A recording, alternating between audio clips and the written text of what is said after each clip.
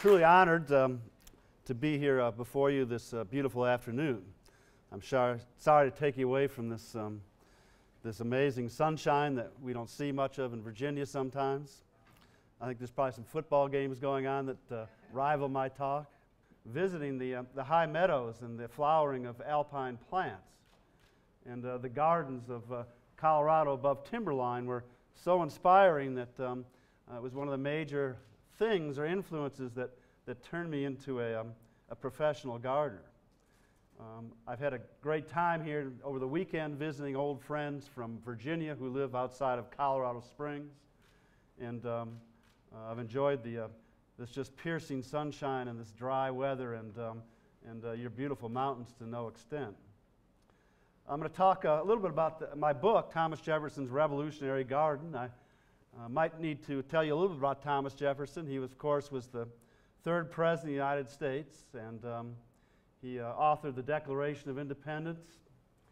Two of his great contributions involved the Lewis and Clark expedition, which he choreographed, and also the Louisiana Purchase that he was very instrumental in acquiring 1/3 of the North American continent. And Monticello, his lifelong home, is really unique as being a real great autobiographical statement of Thomas Jefferson. I think Jefferson might be most remembered as being America's essential Renaissance man. And there was a famous quip made by John Kennedy one year when he was hosting Nobel Prize laureates for a dinner at the White House. And he announced that this was the greatest meeting of minds in the White House since Thomas Jefferson had eaten here by himself. And Monticello is the only house in the United States that's on the World Heritage List, and it's really remarkable because of the way it reflects all the talents and the interests of Thomas Jefferson. You see Thomas Jefferson as an architect, as a musician. You see him as a scientist, a meteorologist, a paleontologist, but you also see him as a farmer, and particularly you see him as a gardener. And in my 35 years at Monticello as the head gardener at Monticello, I think one of the things that I strove to do was to show how gardening tells us as much about Thomas Jefferson as any other topic. And Jefferson had a myriad of horticultural and gardening and agricultural interests for that matter. He was a keen and avid botanist, among other things, and he had a plant named in his honor, the Jeffersonia diphylla. And it was named for him for his passion for natural history expressed in the Lewis and Clark expedition and the founding of the American Philosophical Society. Jefferson's overseer at Monticello, a guy named Edmund Bacon, said that the flowers bloomed at Monticello virtually every month of the year. When people came to Monticello during Jefferson's retirement years, they were given tours of what one visitor referred to as Mr. Jefferson's pet trees. Jefferson documented the planting of 170 varieties of the finest, fanciest fruit known in the early 1800s. And his legacy as a lover of wine and a grape grower is constantly recalled today by this burgeoning Virginia wine industry. You may not have heard of our wine industry in Colorado, but there's some 200 wineries within an hour's drive of Monticello, which is in Charlottesville, Virginia, about 150 miles south of Washington. And Jefferson said amazing things like, "No nation is drunken when wine is cheap, and wine is indispensable to my health." So he's a marvelous handle for people aspiring to recreate that industry of wine growing and winemaking today. But it's really Thomas Jefferson's vegetable garden at Monticello that was the chief horticultural achievement of his tenure at Monticello. Even when he used the word garden, he was reserving the term exclusively for this 1,000-foot-long vegetable garden terrace that was literally hewed out of the side of the mountain to be 1,000-foot-long, what one visitor called a hanging garden. And this was really Jefferson's retirement garden.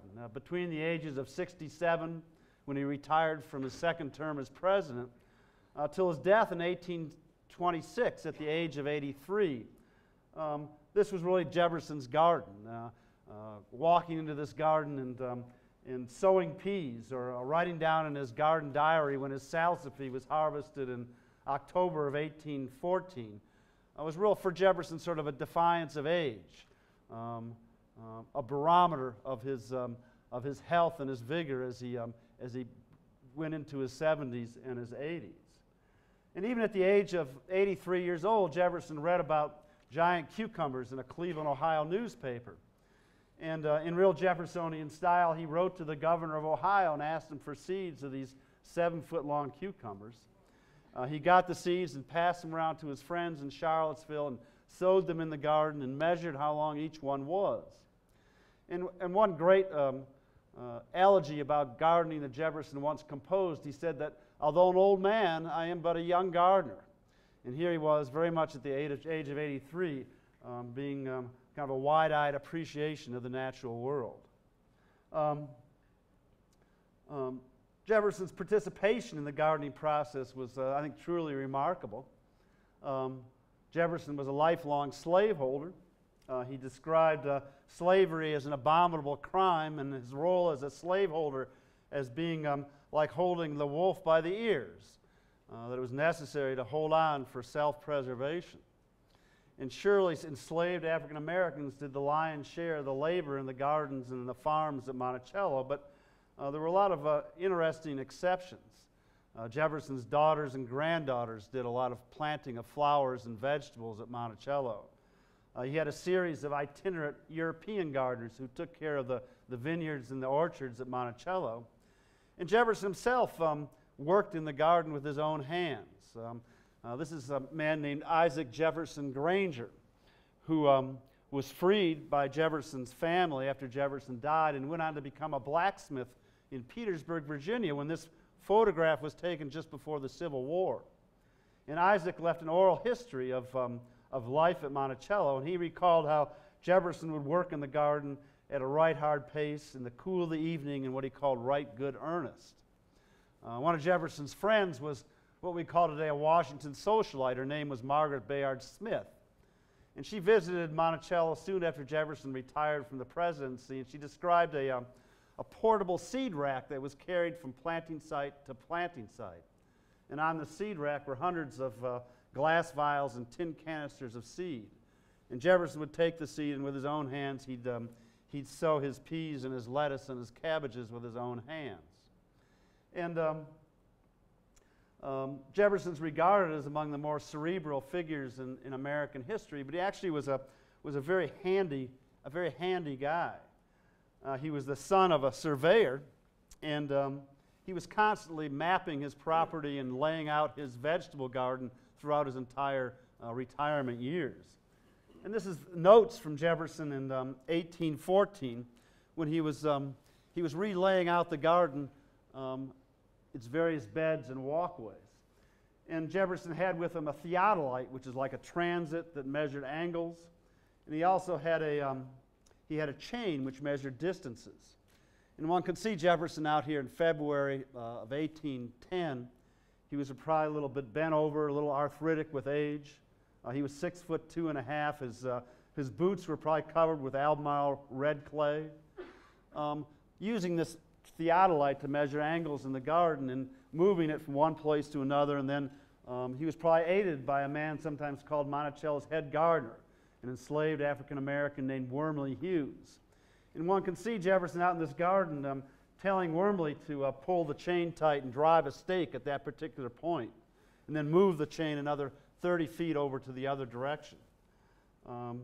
Isaac himself recalled that Jefferson was as good a hand as any man I've ever seen in making locks and keys in the Monticello blacksmith shop with brass and with iron. So it's a feature of Jefferson that's not really considered too strongly today as historians look at him as a historical figure, that he was a handy man. Jefferson, one of the first things you learn about him is that he was an amazing, almost obsessive record keeper. He was the kind of father of American weather observers. He wrote 19,000 letters in his lifetime, and he kept a garden diary called the Garden Book. And the Garden Book is 66 pages long, and it was bound in leather and resides today at the Massachusetts Historical Society in Boston. And it's a remarkable document that details Jefferson as sort of a garden scientist, counting up how many Carolina beans which would fill a quart jar, which would in turn plant so many feet of row in his garden. In this image, this is from the garden book in 1812. Jefferson's organizing his garden, his entire vegetable garden, into three categories according to which part of the plant is being harvested, whether fruits like tomatoes and melons, or roots like turnips and beets, or leaves like celery and spinach. And Jefferson was what's called a child of the Enlightenment, that he believed in the scientific method, that observing and defining the world around one would lead to human progress and ultimately to human happiness. And this was at a time when Carl Linnaeus was organizing the whole vegetable and animal world into two names, its genus and its species. And here's Jefferson doing something in some ways similar. He's organizing the whole vegetable tribe into these three really tidy categories according to which part of the plant was being harvested. A great window into the mind of Thomas Jefferson. This is another page from Jefferson's garden book. This is not yet. It isn't yet, but it will be. Uh-oh. I can't. Oh, I got the wrong computer. I'm sorry. This is from 1813, and it reflects 1809, excuse me, and it reflects plantings that Jefferson did right after he retired from the presidency. In the left-hand column, you probably can't read this too clearly, was a listing of some 47 different vegetable varieties that he was setting out in the spring of 1809. And then the middle category, you can see the fate of these vegetables, of these plantings. And you can see, if you look closely, the repetition of the word failed. Some 19 times. Failed, failed, failed, killed by bug. In some ways, you could perhaps say that few gardeners failed as often as Thomas Jefferson, or at least wrote about it as consistently as he did. He once wrote that in his gardening experiments at Monticello, if he failed 99 times out of 100, that one success was worth those 99 failures. He also wrote that in gardening, it's the failure of one thing that is repaired by the success of another. And he had almost a holistic view of the gardening process. When the Hessian fly, which was a destructive insect to wheat, was devouring the wheat crop, the cash crop at Monticello, Jefferson seemed much more concerned about learning the life cycle of this destructive insect rather than the fact that his wheat crop was about to go down the drain. One year, Jefferson got a letter from his daughter Martha, and she complained about, in planting cabbage plants in the garden, about how the insects were ravaging them as fast as she could plant them in the spring of 1792, when Jefferson was serving as Secretary of State in Philadelphia. And so Jefferson got this letter and responded to her by saying, well, this next winter, the two of us are going to cover the entire garden with a heavy coating of manure. He said when plants are growing in rich soil, they will, in Jefferson's words, they'll bid defiance to all sorts of pests and diseases and droughts and insects and all the things that befall a gardener in our part of the world in a long, hot summer. So Jefferson was not only carrying the banner of what we call today the organic gardening movement, he didn't have too many alternatives, but he also believed in this wholesome balance between wild nature on the one hand and the cultivated garden on the other. And sometimes during a long, hot summer, we'd resort to military images to describe the gardening process. We're out to blast these weeds or kill those insects. So it was nice to fall back upon Jefferson's more balanced belief in that inevitable tension that exists between wild nature on the one hand and the cultivated garden on the other. The garden book really reveals Jefferson as sort of a gardening adventurer in many ways. He planted an arbor along the long walk of the vegetable garden with different colors of flowering beans. He described the snail flower or the caracalla bean as the most delicious flowering bean in the world. He planted purple and white eggplants in adjacent rows and purple, white, and green sprouting broccolis. And he edged his tomato square with okra, culinary companions, but using really unusual plant textures in combination. He reveled in odd-colored vegetables and many-headed cabbages and other novelties of the vegetable world. And among all things, this garden book really reveals one man's dance with the elements and Jefferson's adventures in gardening. This garden, I think, was very much an American garden for a number of reasons. Its scale and scope is really big. This 1,000-foot-long terrace was literally hewed out of the side of the mountain, moving some 600,000 cubic feet of earth. And Jefferson hired 7 slaves from a Fredericksburg, Virginia farmer, and over a period of 3 years before Jefferson retired from the presidency, they moved the earth to create this platform with a mule and a cart. It was under the direction of this man, Edmund Bacon, who was Monticello's overseer, and as Jefferson's retirement day was coming closer and closer, he would write to Bacon and urge him to get this terracing completed. The whole terrace, the vegetable garden itself, was supported by a 1,000-foot-long stone wall that some places was 15 feet high. And at the halfway point of the garden, at the halfway point of the wall, was a garden pavilion or garden temple that I'll talk about a little bit later.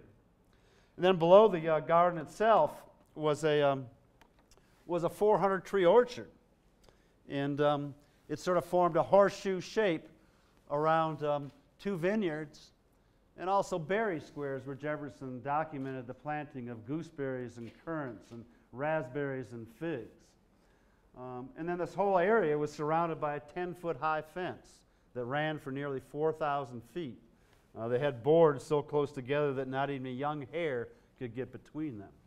So it was really a monumentally large garden in a lot of ways. Secondly, it was an American garden because it was an experimental laboratory. Jefferson once wrote that the greatest service which can be rendered any country is to add a useful plant to its culture. And this garden became a real botanic garden, an experimental station of new and unusual plants that were brought literally from around the world. Jefferson documented the planting of 330 varieties of vegetables and some 170 varieties of fruit. This was very much an Ellis Island, if you will, of new and unusual crops that were brought to the New World from the 4 corners of the globe.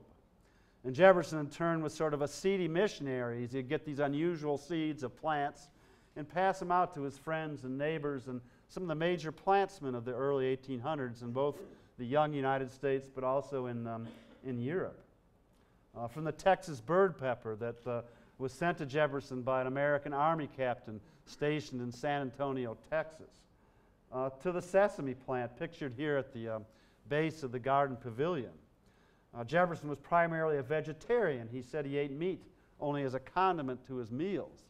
And he was forever seeking a really good salad oil for the preparation of his vegetables. And when he was president, Jefferson had a blind tasting of salad oils in the president's house, and people liked the sesame oil better even than olive oil. So that set off this mad Jeffersonian obsession in which he would send seeds of sesame to all his friends and fellow plantsmen with these hyperbolic statements about how this was the greatest plant that had ever been discovered. He devised 3 different presses in order to extract an oil from the seed. He failed a number of times early on in his sesame growing career, but continued growing it until well into his 80s. But very much a typical Jefferson horticultural obsession. The Lewis and Clark expedition, I mentioned that a little bit earlier, but in the winter of 1804 and 1805, while the Corps of Discovery was going up the Missouri River, some of the first Native American tribes that they encountered were in the southern Dakotas, the Arikara and the Mandan tribes. And they had a really sophisticated agriculture based on the improvement of squash, bean, and corn varieties to adapt to the high plains, to this really short growing season, almost a total absence of rain, and a very, like I said, very, very short growing season. And one of the real roles of the Lewis and Clark expedition was to bring back useful plants. And among the plants that Jefferson got from Meriwether Lewis were the Mandan corn and the Arikara tribe, the Arikara bean, that were probably first grown by Thomas Jefferson in eastern North America, and they were collected from these really sophisticated agricultural society where they bred these plants, developed these varieties to sustain themselves in this harsh northern plains climate. To the Chao de Milan cabbage, a variegated Savoy cabbage that Jefferson sent home from Paris when he was serving as minister to France. To the rutabaga in the upper right-hand corner of this slide. And there's a lot of fake lore about how Jefferson was the first person to make ice cream or develop a pasta machine in America. But a good case can be made that Jefferson may have been the first American to grow rutabagas. He was growing them in 1792, a year even before they'd been brought into English gardens from Northern Europe. So here is the author of the Declaration of Independence and the third President of the United States. Here is Thomas Jefferson, our rutabaga man. Third, I think this garden was American because of sort of the continental panorama which unfolded below it. As you look across this garden, you can see some 60 miles of the rolling Virginia Piedmont. It's a view that at least one visitor referred to as the sea view because it resembled a vision out into the ocean. Or if you look to the southwest, across the rows of vegetables to a small mountain, and you know, this is mountains. These aren't mountains by your standard, of course. But this was a mountain to the distance in this image that was 400 feet higher than Monticello. And Monticello in Italian means little mountain, and he named this mountain Montalto, meaning high mountain. And he had all sorts of plans for the top of it, but it was part of sort of the panorama of this garden. And Jefferson once wrote about citing Monticello on the top of this little mountain in Virginia for its intimacy with what he called the workhouse of nature. He wrote, "How sublime to look down upon the workhouse of nature, clouds, thunder, lightning, all fabricated at our feet." And in many ways, the intimacy of this garden with this workhouse of nature was truly one of its major features. This garden, I think, was also a revolutionary garden because one wonders if any man had grown so many different kinds of vegetables in one place before Jefferson assembled this collection in his garden at Monticello. In around 1800 in Virginia, most gardens were bare of vegetables in the middle of summer. That's because a lot of people were relying on traditional European crops, what Jefferson called the esculent plants of Europe. And these are essentially cool season vegetables, root crops like turnips and beets, and cabbage family members, and greens like lettuce and spinach and endive. And these are plants that really suffer and really won't grow in the summertime in Virginia because it's simply too hot. But what Jefferson did that was truly unique was he assembled this collection of what were really new vegetables that really thrive in our long, hot Virginia summers, from tomatoes to sweet and hot peppers, from eggplants to okra, from lima beans or butter beans to peanuts, from sweet potatoes to crowder peas or black-eyed peas. And this was really a fairly unique feature of this garden, and Jefferson reveled in having a garden throughout the months of July, August, and September when his neighbors' gardens were relatively bare of produce. It was also a revolutionary garden because I think of the sort of the microclimate of this garden. It's carved out of the southeastern side of the mountain and captures this wealth of crop-ripening sunshine throughout the season. It's also a great place to grow fruit because in the spring and the fall, the warm air tends to rise up over an elevation, the height of Monticello, while the cold air settles down below. And Jefferson would often gloat over the fact that his neighbors' fruit trees were all killed by frost, while his own remained unscathed. But this is a great winter garden, and Jefferson would commonly plant lettuce and spinach and endive and kale and cabbage and other cool season crops to be harvested throughout the winter months. It also was sort of a revolutionary garden because it was a kind of a casually cultivated garden. This wasn't a fancy garden. In Jefferson's garden book, he's never talking about how he was caring for the plants in the garden. It's all about setting things out and harvesting them, bringing them to the table. It was a very pragmatic kind of American garden. There wasn't a large staff of gardeners who cared for this garden. It was often Jefferson himself, aided by Wormley Hughes. So it was revolutionary not only because of this microclimate, but also because of its sort of American pragmatism, this experimental character, and this huge collection of fruits and vegetables that were grown there. And then this garden, in turn, I think inspired sort of a revolutionary cuisine in the kitchen at Monticello. And we know about food at Monticello from recipes that were written down by Jefferson's granddaughters that were copied down from their mother, Jefferson's daughter Martha. And among the recipes is an interesting one for okra soup, which is in effect gumbo. And this has an interesting amalgam of vegetables. You have patty pan squashes, what Jefferson called simlins, those white squashes illustrated here. And you have lima beans, and these were two crops that were grown by Virginia Indians when the first Europeans arrived on the shores of Virginia in the early 17th century. You have tomatoes, which were found by the Spanish in Central America, and were introduced very early into the Mediterranean region, where they became popular in places like Portugal and Italy and Spain and southern France. You had potatoes in this recipe, and potatoes are, of course, an Andean vegetable. They were also found by the Spanish. But when introduced into Europe, it became popular in northern Europe, particularly in the British Isles. Then the vegetable portions of this dish were all brought together by an African plant, okra. And okra was brought across the Atlantic Ocean in slave ships. And okra cuisine was sort of creolized by the French in the Caribbean. And then okra seed was brought through the slave trade into southern seaports like Charleston and New Orleans. And then this whole dish was put together in the Monticello kitchen by enslaved African-American chefs. And they, in turn, had been trained in the finest arts of French cuisine, not only in the finest kitchens in Paris, where Jefferson was minister to France, but also in the president's house when Jefferson had a French chef named Honoré Julien. So what a great amalgam of all these different traditions that not only went into the garden, these vegetables from the four corners of the globe, but then were put together and began to define who we are as Virginians and as Southerners, as Americans, because certainly our cuisine tells us a lot about who we are as well as our gardens. When Jefferson was president, and they called this building the President's House until it was burned by the British in 1814, when it was rebuilt and became the White House, but essentially the same height, a little bit different architecture. But when Jefferson was president, over the 8 years of his presidency, he kept a master plan of presidential meals. And this master plan was written down in French, and it was copied down verbatim from his French chef. And among the recipes in this master plan was one for what we call today French fries.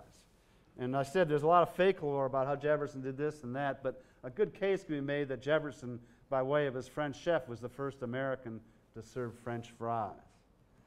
When Jefferson was president, over the 8 years of his presidency, he composed this really remarkable chart.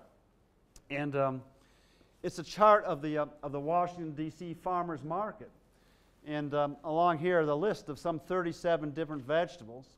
And along the top is a chart about when they first appeared and when they first disappeared in the farmers market in Washington, D.C. It's another remarkable window into the mind of Thomas Jefferson. But according to one of Jefferson's friends, Jefferson went around to foreign embassies, and these foreign embassies would vie with each other to give Jefferson the most unusual type of crop or vegetable. And Jefferson would get the seeds of these vegetables and pass them around to local farmers with directions on how to grow them. And then he in turn ordered his French maitre d', who did the shopping for the White House or the President's house, to pay the highest prices for the prettiest cauliflowers or the earliest melons that were brought into the market. So what a great tradition that Jefferson was beginning to establish. And in turn, this French maitre d', this guy named Etienne Lemaire, kept a log of all the purchases that were made for presidential meals in the year of 1806. And it's amazing to see how they bought parsley 92 different occasions in 1 year, and lettuce 117 times. But we look for models, like I said, for this farm to a table movement that's so popular today. And here was Jefferson really fostering local farmers some 200 years ago. And Jefferson's garden wasn't the only garden at Monticello. Slaves at Monticello had their own gardens out on the 5,000-acre plantation. And on Sundays and in the evenings, they would cultivate these gardens and they'd sell the produce to the Jefferson family. And Jefferson himself and his daughter and his granddaughters and even his wife left logs of purchases of slaves that were made on Sunday mornings. And it's really a fascinating look at sort of this underground economy that was taking place. And Jefferson's granddaughter, illustrated here, her name was Anne Carey Randolph. And between the ages of 1804 and 1807, between her 14th and 17th year, her job was to go out on Sunday morning and buy vegetables from the slaves. And one marvels, or one wonders at this intersection of black and white worlds, who was driving the hard bargain. This 14-year-old girl whose job as a rite of passage was to buy cabbages and cucumbers and potatoes, or one of these wise slave gardeners who were kind of endeavoring to create this sort of alternative economy based on the sale of their precious cucumbers or potatoes. This is a view of really little mountain of Monticello from an adjacent farm called Tufton. And one of these slave gardens was mapped out by Jefferson when he drew a map of his whole plantation. And it was out in this flat area where the cattle watering guard is right now. A lot of these vegetables and fruits were sold to the Jefferson family out of season. They were preserved by enslaved African Americans in their cabins or in root cellars or even in the ground. So they were selling cucumbers to the Jefferson family in February and apples in April when they're most precious. But it's a fascinating look at this sort of alternative economy that was going on at Monticello. Some of the real stars of the garden itself were the vegetables themselves. These 330 varieties of some 89 different species of vegetable. The garden pea or the English pea is often regarded as Jefferson's favorite vegetable. He documented planting some 23 different varieties. He had this really heavily choreographed pea planting season where he'd plant staggered plantings of early and mid and late season varieties. According to Jefferson's daughter Martha, and Jefferson had another house in Virginia. It was called Poplar Forest. He built it in his retirement years. It's about 60 miles south of Charlottesville in Lynchburg, Virginia. And he built this house to get away from all the celebrity tourists who were bothering him during his retirement years at Monticello. But according to his daughter Martha, his neighbors in Lynchburg at Poplar Forest would go out of their way to have early gardens of peas so they could present fresh peas to Jefferson when he arrived at Poplar Forest. It was a vegetable that became associated with Jefferson like, I guess jelly beans were they're not vegetables, they were associated with Ronald Reagan. And I guess now, Barack Obama doesn't like beets and George Bush didn't like broccoli, but I'm waiting for a president who really loves a particular vegetable. Maybe the next president will like kale or something. Jefferson also had a contest with his neighbors to see who could bring the first pea to table in the springtime. The winners hosting the losers over for a community supper that, of course, included a feast on the winning dish of peas. And the family story is that Jefferson rarely won the contest. He had a neighbor, a man named George Divers. And Divers was maybe Jefferson's best friend outside the world of politics. And he lived at a place that's now called Farmington Country Club. And Jefferson designed a good part of this house, this octagon structure right here, and also the portico on the front of the house. But Divers was this great, great gardener, and the family story goes that one year Jefferson actually did bring the first pea to table in the springtime, but he refused to divulge the fact to Mr. Divers and rocking the pride of his very best friend, the gallant Thomas Jefferson. And Divers had a big role in the gardens at Monticello. Jefferson would get these seeds from around the world, and he'd always share them with his neighbors, particularly Divers, who was so competent as a horticulturist. And if Jefferson would lose the vegetables at Monticello, he'd kill them or he'd lose the seed, he would always go back to Divers and say, well, you remember those black-eyed peas I brought home from Paris? Do you have any supply of those? So he served as sort of Jefferson's personal nurturement, a safety net for the things that sometimes failed at Monticello. But a great lesson for all gardeners that if you share what you have, it can sometimes come back to benefit your own garden.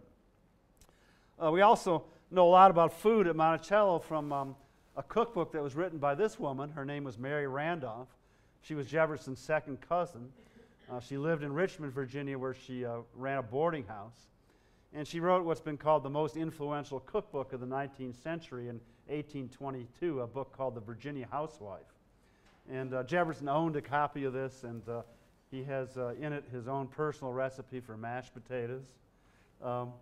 And there's a lot of recipes in Mary Randolph that are duplicated in the Jefferson family recipes that were written down by his granddaughters, suggesting that there was a real close relationship between the two families. But the cookbook is fascinating because it tells how a lot of these unusual vegetables that were grown by Thomas Jefferson were prepared in the kitchen. And her recipe for peas was pretty straightforward. They're boiled in water and served with butter and onion and mint. Jefferson's other granddaughter, who I showed you an image of earlier, her recipe for peas was much more involved. It involved boiling them and then sauteing them in butter and cream and ginger and brown sugar and egg yolk to make sort of a sweet custardy sauce. And it sounds awful, but they're pretty good when you have some good fresh peas. The lettuce was a big favorite of Jefferson's. He documented planting lettuce some 23 times in one year. He documented harvesting lettuce every month of the year, and it's tough to get good lettuce in our summertime. It tends to be a little bit sappy and a little bit bitter. It's probably boiled like we would spinach. And in 1823, Jefferson published this gardening guide in a national periodical called The American Farmer. It was published in Baltimore, and it was a journal of progressive agriculture.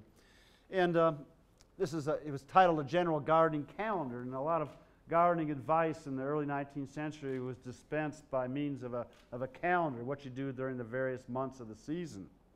But among Jefferson's words of advice were to a thimbleful of lettuce should be sowed every Monday morning from February 1st until September 1st. Sort of an interesting piece of gardening advice that the first thing you do when you get up on Monday morning is you go out and sow a thimbleful of lettuce, as if that's a life lesson akin to cleaning your dinner plate. And sowing that thimbleful of lettuce every Monday morning will lead you to a moral virtue and long life and all the good things in life. And in fact, if I could document, in Jefferson's 150 different lettuce sowings during his retirement, and 2/3 or 3/4 of them were done on Mondays.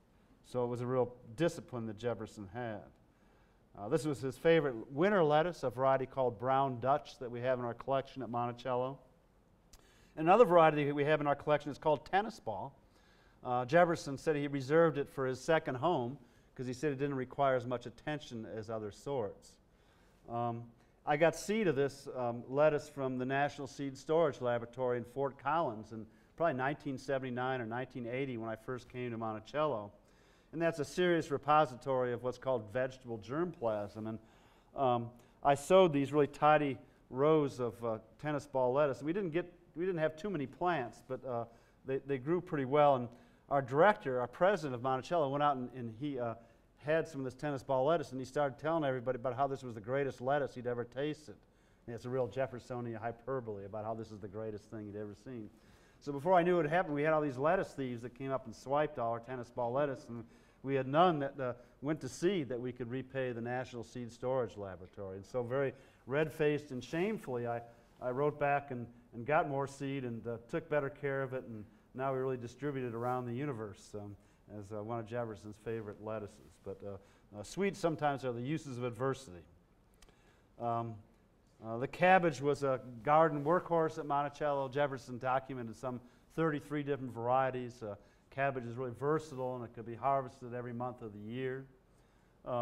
Mary Randolph in her cookbook said that cabbage should be as beautiful dressed as when growing in the garden, that is as beautiful cooked as it is when it's growing outside. Jefferson had his own personal recipe for stuffed cabbage involving cutting out the hearts of the cabbage and filling it with other vegetables and some sort of beef. In December 24th of 1823, Jefferson, in his account book, documented buying 79 cabbages from Gil Gillette, who was a slave at Monticello. And again, at this intersection of black and white worlds, one wonders what Jefferson was doing buying 79 cabbages on Christmas Eve. Were these presents for the Monticello community or some sort of decorative item for the house? Were they making these huge quantities of a Monticello-based coleslaw? Again, sometimes the more you know, the more questions that appear in the world of Thomas Jefferson. When Jefferson was about to retire from the presidency, he wrote to his daughter Martha and said, I can't wait to come home to be with my family and my friends and my books, and I can't wait especially until we can sow our cabbages together. So this really modest vegetable is used as sort of an image of familial happiness by Thomas Jefferson.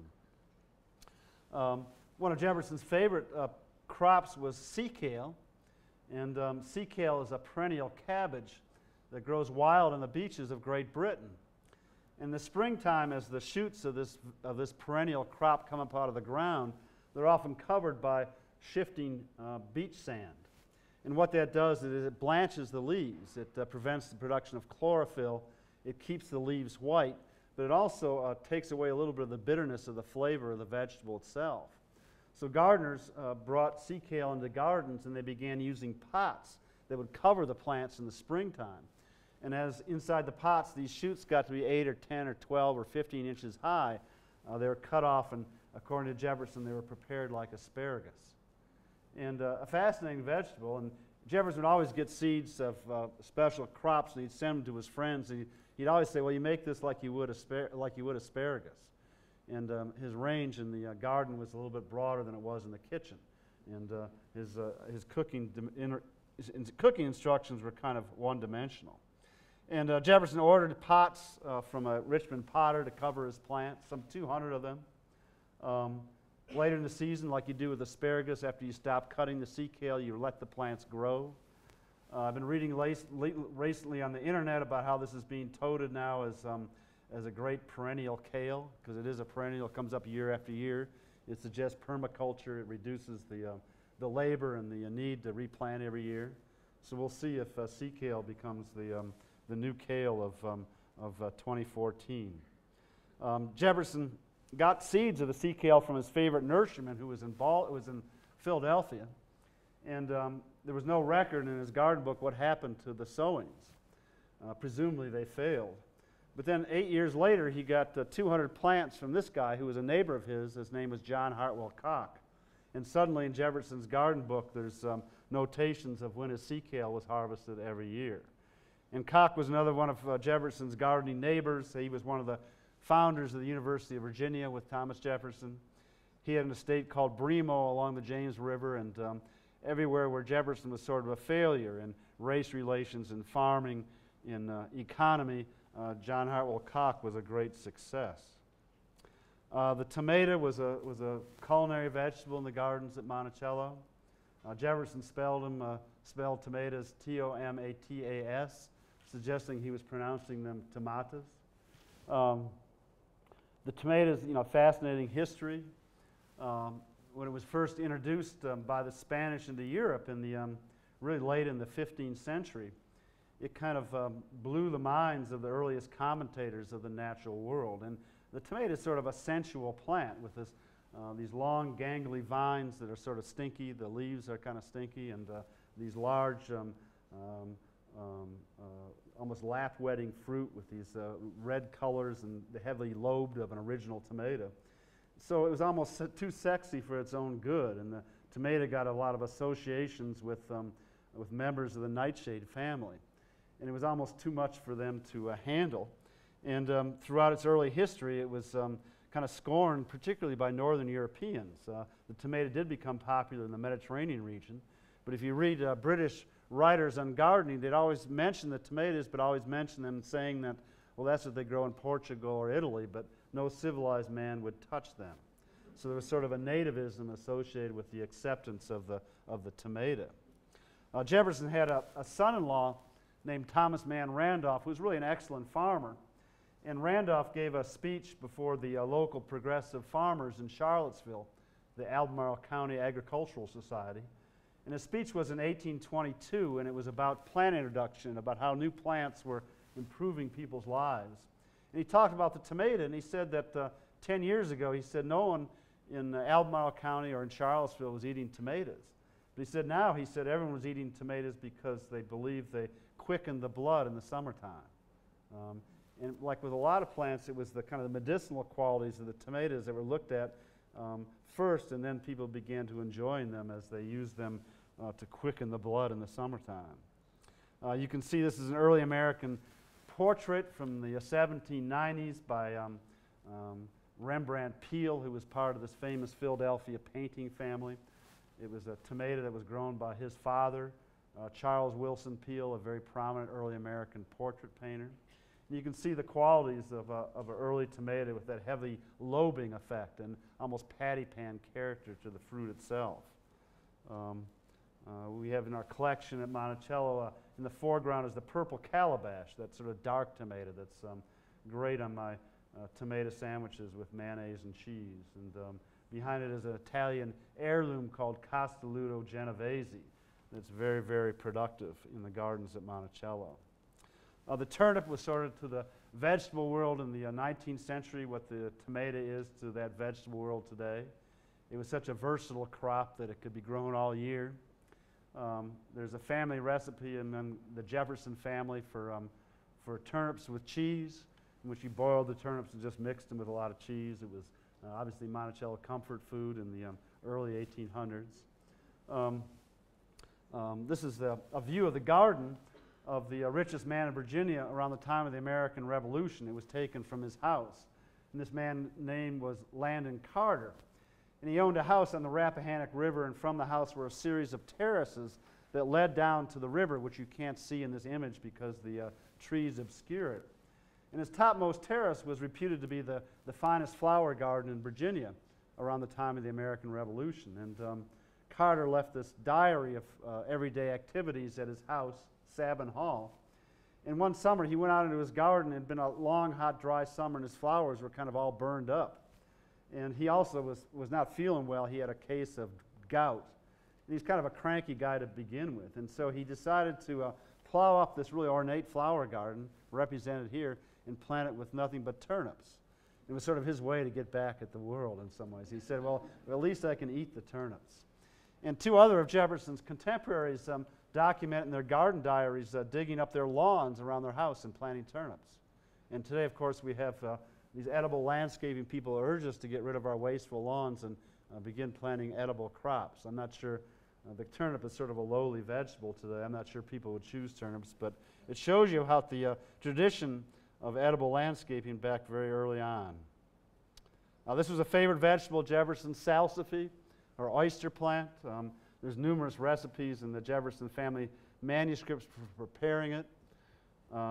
Jefferson's granddaughter talked about boiling the roots and then mashing them up into patties and then breading the patties and frying them like you would sausage. And it really is a great cross between an artichoke heart and an oyster. Really a delicious vegetable.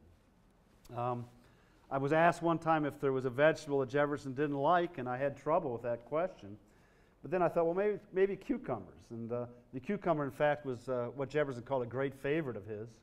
He grew it in great quantities. But there's a family story years after Jefferson's death that was relayed by his great-grandson. And he wrote to his sister saying that, that there was this family story that on July 1st of 1826, Jefferson went out into his garden and ate a cucumber. And he never felt well after eating that cucumber. He died 3 days later on July 4th.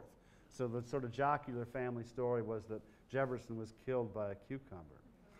And Jefferson wasn't the only early Virginian to go after these giant, mammoth, 7-foot-long cucumbers. There was a man who lived in Williamsburg, Virginia, named John Custis, and he actually died before even Jefferson was born. And he got seeds of a giant cucumber called a turkey cucumber, and he gave them to his son-in-law, who grew them in his garden near Williamsburg. And there was a story about these cucumbers in the Williamsburg Gazette, which was a newspaper in Williamsburg, a weekly newspaper. And the newspaper talked about how people were riding their horses 5 and 10 miles to see these 7-foot-long cucumbers. And this man in Boston read about these giant Virginia cucumbers, and so he began writing the letters to the editor to the Williamsburg newspaper saying, yeah, I'd like to see your 7-foot-long cucumbers, but wait till you see the 800-pound watermelons we grew up here in Boston. So it set up this sort of mock civil war about who had the biggest vegetables, these Yankees in Massachusetts or these ones in Virginia. And Custis's cucumber may have been this Armenian yard-long cucumber, which is really more of a squash than a cucumber. And here's an image of a 16th century cucumber, and you can see its sort of wobbly, warty appearance a long way from the smooth-skinned, torpedo-shaped cucumbers we regard as ones today. This was a favorite vegetable of Jefferson, the West India gherkin, that was brought to Virginia through the slave trade in the 1700s. It's a pickling type of cucumber, and it grew really well for Jefferson in the hot summer months when cucumbers generally die off from the heat and the humidity. And Jefferson's maitre d' documented buying barrels of gherkins for the president's house in Washington. And apparently guests who came to see Mr. Jefferson could help themselves from the pickle barrel as they entered the president's house. This garden was restored in the late 1970s and early 1980s with a lot of various disciplines involved. We had landscape architects and architectural historians, and archaeologists played a really important role. And this is a view of the garden and of Monticello in 1975. And the garden itself, was part of the garden terrace was there. It ultimately extended all the way out to here. But a real benefit of the garden restoration was our ability to take out all these modern asphalt parking lots. And you can see a bus parked just 35 feet from the portico of Monticello running its engines on a hot summer day. So whenever I would get depressed at Monticello, I'd often look at this image of the old days and say, at least we've done something.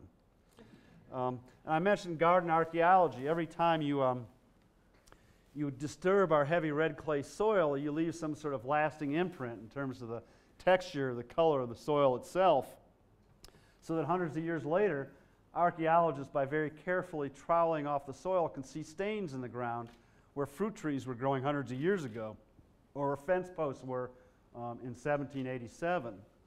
And this slide is an aerial view taken in 1980.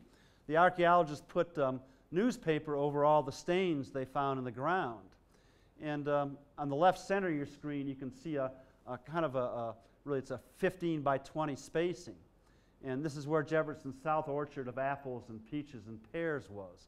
And this planting pattern duplicated a map that Jefferson had drawn of this area in 1778.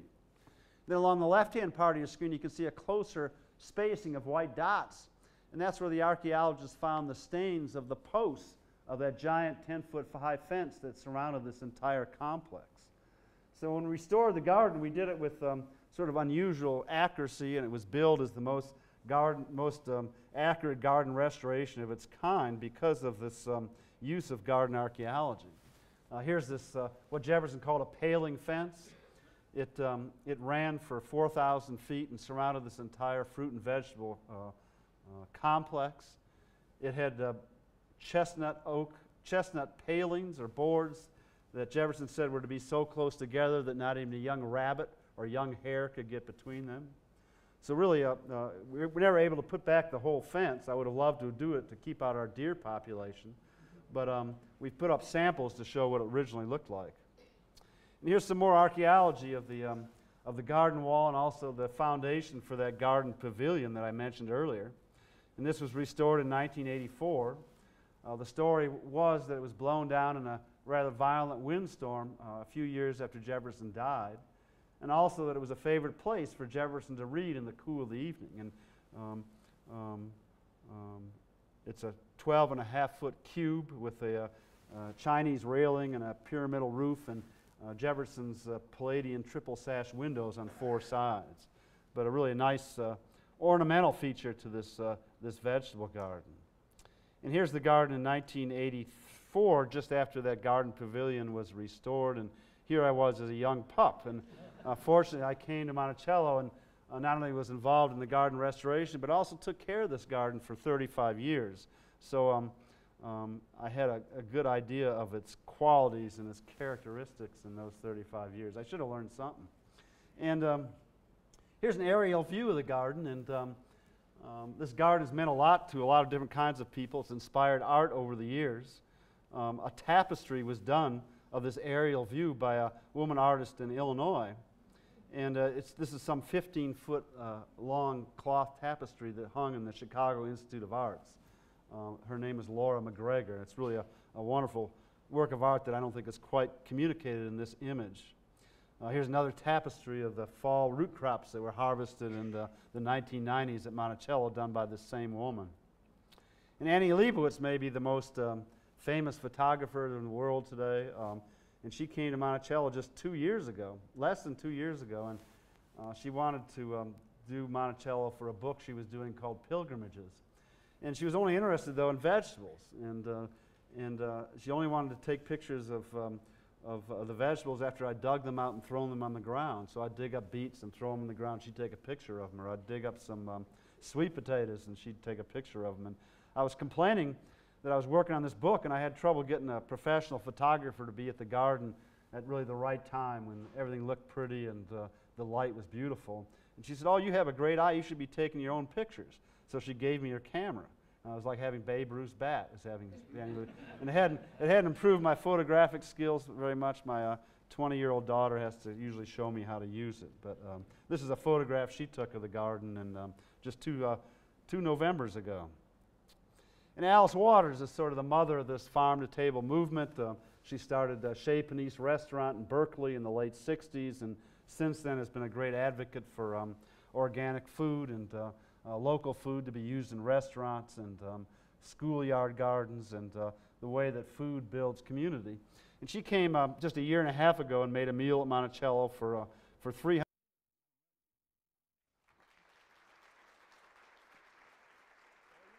Thanks a lot. Well, thanks a lot, Tom. I'm sorry I hogged the microphone, but I trust everyone heard him tell you a little bit about the history of this lecture, and I'm truly honored to be here before you this beautiful afternoon. I'm sorry to take you away from this amazing sunshine that we don't see much of in Virginia sometimes. I think there's probably some football games going on that rival my talk.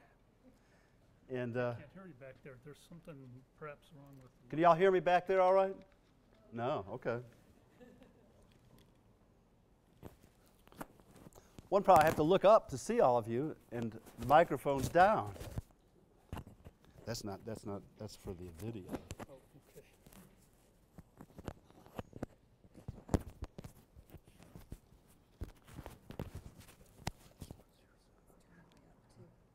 okay. You can turn this up maybe. How's that? Can you hear me any better now? That's encouraging. Okay, well, good. I don't have a whole lot of roots in Colorado, but when I was in college, I used to come and hike in the Rocky Mountains, and one of the inspirations for my career as a gardener was visiting the high meadows and the flowering of alpine plants. And the gardens of Colorado above timberline were so inspiring that it was one of the major things or influences that turned me into a professional gardener.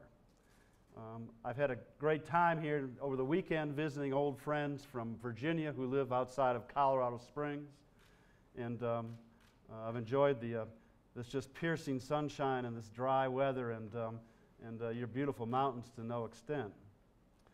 I'm going to talk a little bit about my book, Thomas Jefferson's Revolutionary Garden. I might need to tell you a little bit about Thomas Jefferson. He, of course, was the third president of the United States, and he authored the Declaration of Independence.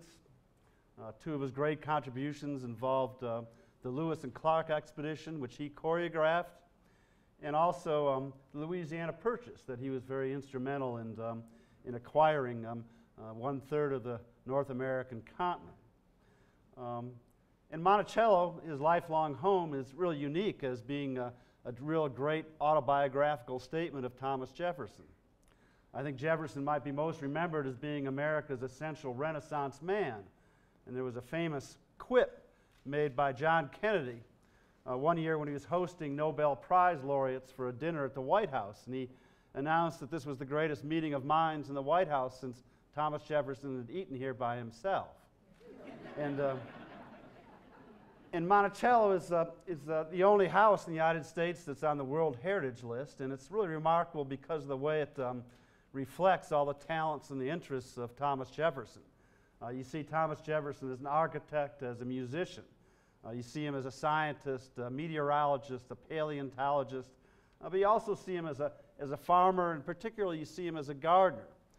And in my 35 years at Monticello as the head gardener at Monticello, I think one of the things that I strove to do was to show how gardening tells us as much about Thomas Jefferson as any other topic. And Jefferson had a myriad of horticultural and gardening and agricultural interests, for that matter. He was a keen and avid botanist, among other things. He had a plant named in his honor, the Jeffersonia diphylla. And it was named for him for his passion for natural history expressed in the Lewis and Clark expedition and the founding of the American Philosophical Society. Jefferson's overseer at Monticello, a guy named Edmund Bacon, said that the flowers bloomed at Monticello virtually every month of the year. When people came to Monticello during Jefferson's retirement years, they were given tours of what one visitor referred to as Mr. Jefferson's pet trees. Jefferson documented the planting of 170 varieties of the finest, fanciest fruit known in the early 1800s. And his legacy as a lover of wine and a grape grower is constantly recalled today by this burgeoning Virginia wine industry. You may not have heard of our wine industry in Colorado, but there's some 200 wineries within an hour's drive of Monticello, which is in Charlottesville, Virginia, about 150 miles south of Washington. And Jefferson said amazing things like, "No nation is drunken when wine is cheap, and wine is indispensable to my health." So he's a marvelous handle for people aspiring to recreate that industry of wine growing and wine making today.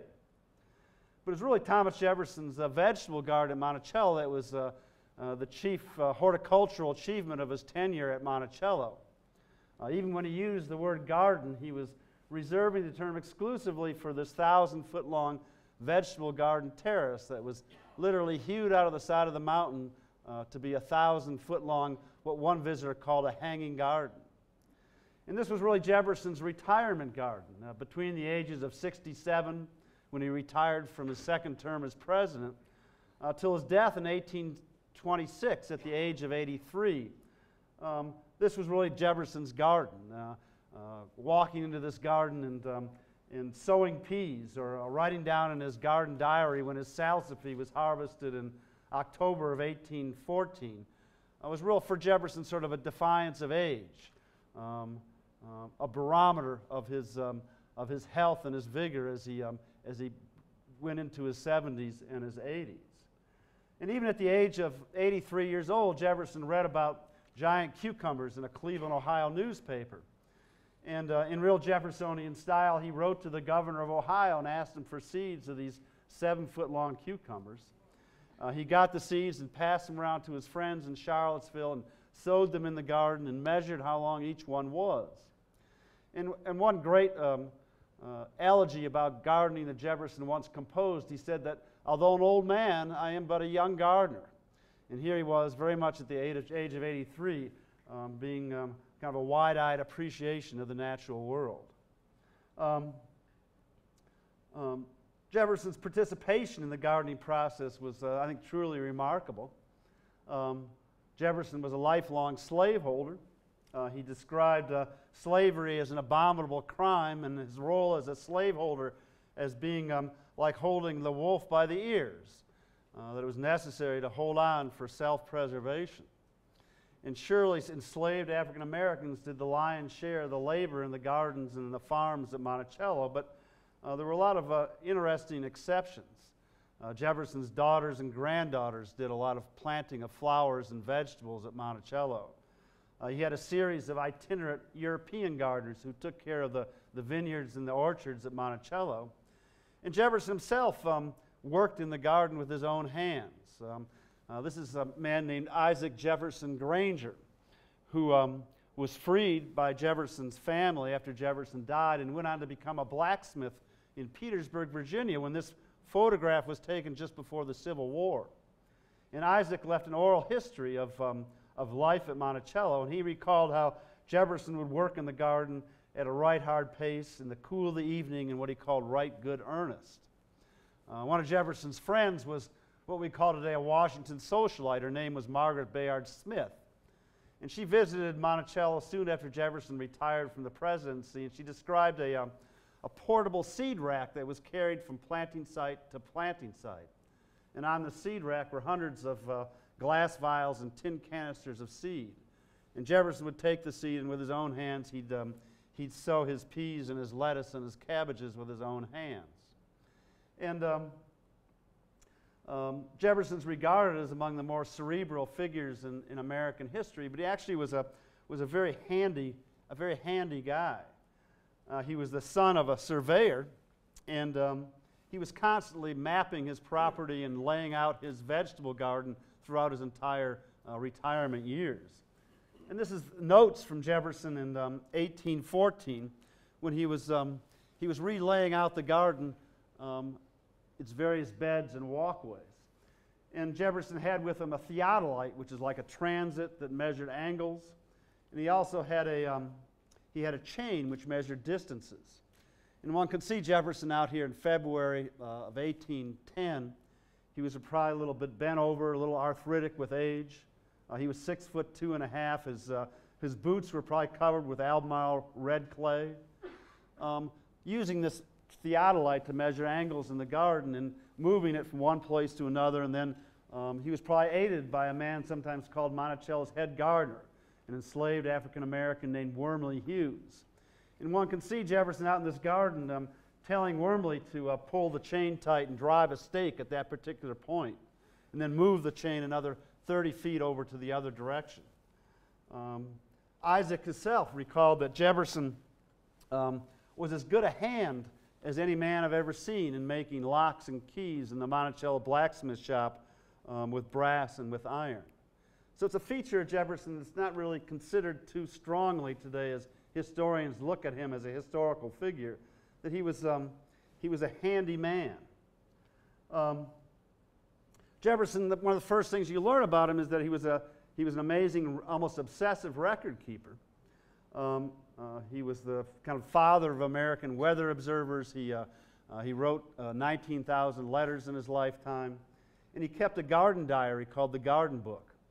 And the Garden Book is 66 pages long, and it was bound in leather and resides today at the Massachusetts Historical Society in Boston. And it's a remarkable document that details Jefferson as sort of a garden scientist, counting up how many Carolina beans which would fill a quart jar, which would in turn plant so many feet of row in his garden.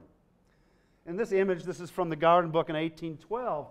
Jefferson's organizing his garden, his entire vegetable garden, into 3 categories according to which part of the plant is being harvested, whether fruits like tomatoes and melons, or roots like turnips and beets, or leaves like celery and spinach. And Jefferson was what's called a child of the Enlightenment, that he believed in the scientific method, that observing and defining the world around one would lead to human progress and ultimately to human happiness. And this was at a time when Carl Linnaeus was organizing the whole vegetable and animal world into 2 names, its genus and its species. And here's Jefferson doing something in some ways similar. He's organizing the whole vegetable tribe into these 3 really tidy categories according to which part of the plant was being harvested. A great window into the mind of Thomas Jefferson. This is another page from Jefferson's Garden Book. This is not yet. It isn't yet, but it will be. Uh-oh. I can't. Oh, I got the wrong computer. I'm sorry. This is from 1813, and it reflects 1809, excuse me, and it reflects plantings that Jefferson did right after he retired from the presidency. In the left-hand column, you probably can't read this too clearly, was a listing of some 47 different vegetable varieties that he was setting out in the spring of 1809. And in the middle category, you can see the fate of these vegetables, of these plantings. And you can see, if you look closely, the repetition of the word failed. Some 19 times. Failed, failed, failed, killed by bug. In some ways, you could perhaps say that few gardeners failed as often as Thomas Jefferson, or at least wrote about it as consistently as he did. He once wrote that in his gardening experiments at Monticello, if he failed 99 times out of 100, that one success was worth those 99 failures. He also wrote that in gardening, it's the failure of one thing that is repaired by the success of another. And he had almost a holistic view of the gardening process. When the Hessian fly, which was a destructive insect to wheat, was devouring the wheat crop, the cash crop at Monticello, Jefferson seemed much more concerned about learning the life cycle of this destructive insect rather than the fact that his wheat crop was about to go down the drain. One year, Jefferson got a letter from his daughter Martha, and she complained about, in planting cabbage plants in the garden, about how the insects were ravaging them as fast as she could plant them in the spring of 1792, when Jefferson was serving as Secretary of State in Philadelphia. And so Jefferson got this letter and responded to her by saying, well, this next winter, the two of us are going to cover the entire garden with a heavy coating of manure. He said when plants are growing in rich soil, they will, in Jefferson's words, they'll bid defiance to all sorts of pests and diseases and droughts and insects and all the things that befall a gardener in our part of the world in a long, hot summer. So Jefferson was not only carrying the banner of what we call today the organic gardening movement, he didn't have too many alternatives, but he also believed in this wholesome balance between wild nature on the one hand and the cultivated garden on the other. And sometimes during a long, hot summer, we'd resort to military images to describe the gardening process. We're out to blast these weeds or kill those insects. So it was nice to fall back upon Jefferson's more balanced belief in that inevitable tension that exists between wild nature on the one hand and the cultivated garden on the other. The garden book really reveals Jefferson as sort of a gardening adventurer in many ways. He planted an arbor along the long walk of the vegetable garden with different colors of flowering beans. He described the snail flower or the caracalla bean as the most delicious flowering bean in the world. He planted purple and white eggplants in adjacent rows and purple, white, and green sprouting broccolis. And he edged his tomato square with okra, culinary companions, but using really unusual plant textures in combination. He reveled in odd-colored vegetables and many-headed cabbages and other novelties of the vegetable world. And among all things, this garden book really reveals one man's dance with the elements and Jefferson's adventures in gardening. This garden, I think, was very much an American garden for a number of reasons. Its scale and scope is really big. This 1,000-foot-long terrace was literally hewed out of the side of the mountain, moving some 600,000 cubic feet of earth. And Jefferson hired 7 slaves from a Fredericksburg, Virginia farmer, and over a period of 3 years before Jefferson retired from the presidency, they moved the earth to create this platform with a mule and a cart. It was under the direction of this man, Edmund Bacon, who was Monticello's overseer, and as Jefferson's retirement day was coming closer and closer, he would write to Bacon and urge him to get this terracing completed. The whole terrace, the vegetable garden itself, was supported by a 1,000-foot-long stone wall that some places was 15 feet high. And at the halfway point of the garden, at the halfway point of the wall, was a garden pavilion or garden temple that I'll talk about a little bit later. And then below the garden itself was a 400-tree orchard. And it sort of formed a horseshoe shape around 2 vineyards and also berry squares where Jefferson documented the planting of gooseberries and currants and raspberries and figs. And then this whole area was surrounded by a 10-foot-high fence that ran for nearly 4,000 feet. They had boards so close together that not even a young hare could get between them. So it was really a monumentally large garden in a lot of ways. Secondly, it was an American garden because it was an experimental laboratory. Jefferson once wrote that the greatest service which can be rendered any country is to add a useful plant to its culture. And this garden became a real botanic garden, an experimental station of new and unusual plants that were brought literally from around the world. Jefferson documented the planting of 330 varieties of vegetables and some 170 varieties of fruit. This was very much an Ellis Island, if you will, of new and unusual crops that were brought to the New World from the 4 corners of the globe.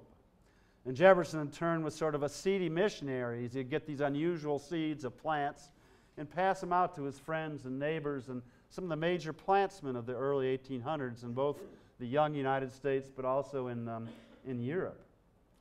From the Texas bird pepper that was sent to Jefferson by an American Army captain stationed in San Antonio, Texas, to the sesame plant pictured here at the base of the garden pavilion. Jefferson was primarily a vegetarian. He said he ate meat only as a condiment to his meals. And he was forever seeking a really good salad oil for the preparation of his vegetables. And when he was president, Jefferson had a blind tasting of salad oils in the president's house, and people liked the sesame oil better even than olive oil.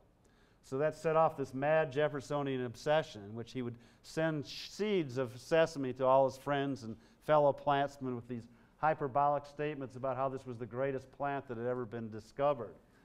He devised 3 different presses in order to extract an oil from the seed. He failed a number of times early on in his sesame growing career, but continued growing it until well into his 80s. But very much a typical Jefferson horticultural obsession. The Lewis and Clark expedition, I mentioned that a little bit earlier, but in the winter of 1804 and 1805, while the Corps of Discovery was going up the Missouri River, some of the first Native American tribes that they encountered were in the southern Dakotas, the Arikara and the Mandan tribes.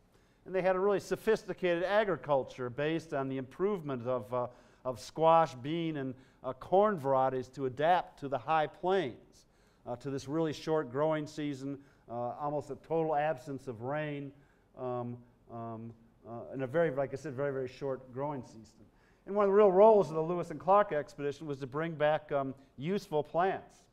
And among the plants that Jefferson got from Meriwether Lewis were the Mandan corn and the Arikara tribe, the Arikara bean, that were probably first grown by Thomas Jefferson in eastern North America, and they were collected from these really sophisticated agricultural society where they bred these plants, developed these varieties to sustain themselves in this harsh northern plains climate. To the Chao de Milan cabbage, a variegated Savoy cabbage that Jefferson sent home from Paris when he was serving as minister to France. To the rutabaga in the upper right-hand corner of this slide. And there's a lot of fake lore about how Jefferson was the first person to make ice cream or develop a pasta machine in America. But a good case can be made that Jefferson may have been the first American to grow rutabagas. He was growing them in 1792, a year even before they'd been brought into English gardens from Northern Europe. So here's the author of the Declaration of Independence and the third President of the United States. Here's Thomas Jefferson, our rutabaga man. Third, I think this garden was American because of sort of the continental panorama which unfolded below it. As you look across this garden, you can see some 60 miles of the rolling Virginia Piedmont. It's a view that at least one visitor referred to as the sea view because it resembled a vision out into the ocean. Or if you look to the southwest, across the rows of vegetables to a small mountain, and you know, this is mountains. These aren't mountains by your standard, of course. But this was a mountain to the distance in this image that was 400 feet higher than Monticello. And Monticello in Italian means little mountain, and he named this mountain Montalto, meaning high mountain. And he had all sorts of plans for the top of it, but it was part of sort of the panorama of this garden. And Jefferson once wrote about citing Monticello on the top of this little mountain in Virginia for its intimacy with what he called the workhouse of nature. He wrote, "How sublime to look down upon the workhouse of nature, clouds, thunder, lightning, all fabricated at our feet." And in many ways, the intimacy of this garden with this workhouse of nature was truly one of its major features. This garden, I think, was also a revolutionary garden because one wonders if any man had grown so many different kinds of vegetables in one place before Jefferson assembled this collection in his garden at Monticello. In around 1800 in Virginia, most gardens were bare of vegetables in the middle of summer. That's because a lot of people were relying on traditional European crops, what Jefferson called the esculent plants of Europe. And these are essentially cool season vegetables, root crops like turnips and beets, and cabbage family members, and greens like lettuce and spinach and endive. And these are plants that really suffer and really won't grow in the summertime in Virginia because it's simply too hot. But what Jefferson did that was truly unique was he assembled this collection of what were really new vegetables that really thrive in our long, hot Virginia summers, from tomatoes to sweet and hot peppers, from eggplants to okra, from lima beans or butter beans to peanuts, from sweet potatoes to crowder peas or black-eyed peas. And this was really a fairly unique feature of this garden, and Jefferson reveled in having a garden throughout the months of July, August, and September, when his neighbors' gardens were relatively bare of produce. It was also a revolutionary garden because I think of the sort of the microclimate of this garden.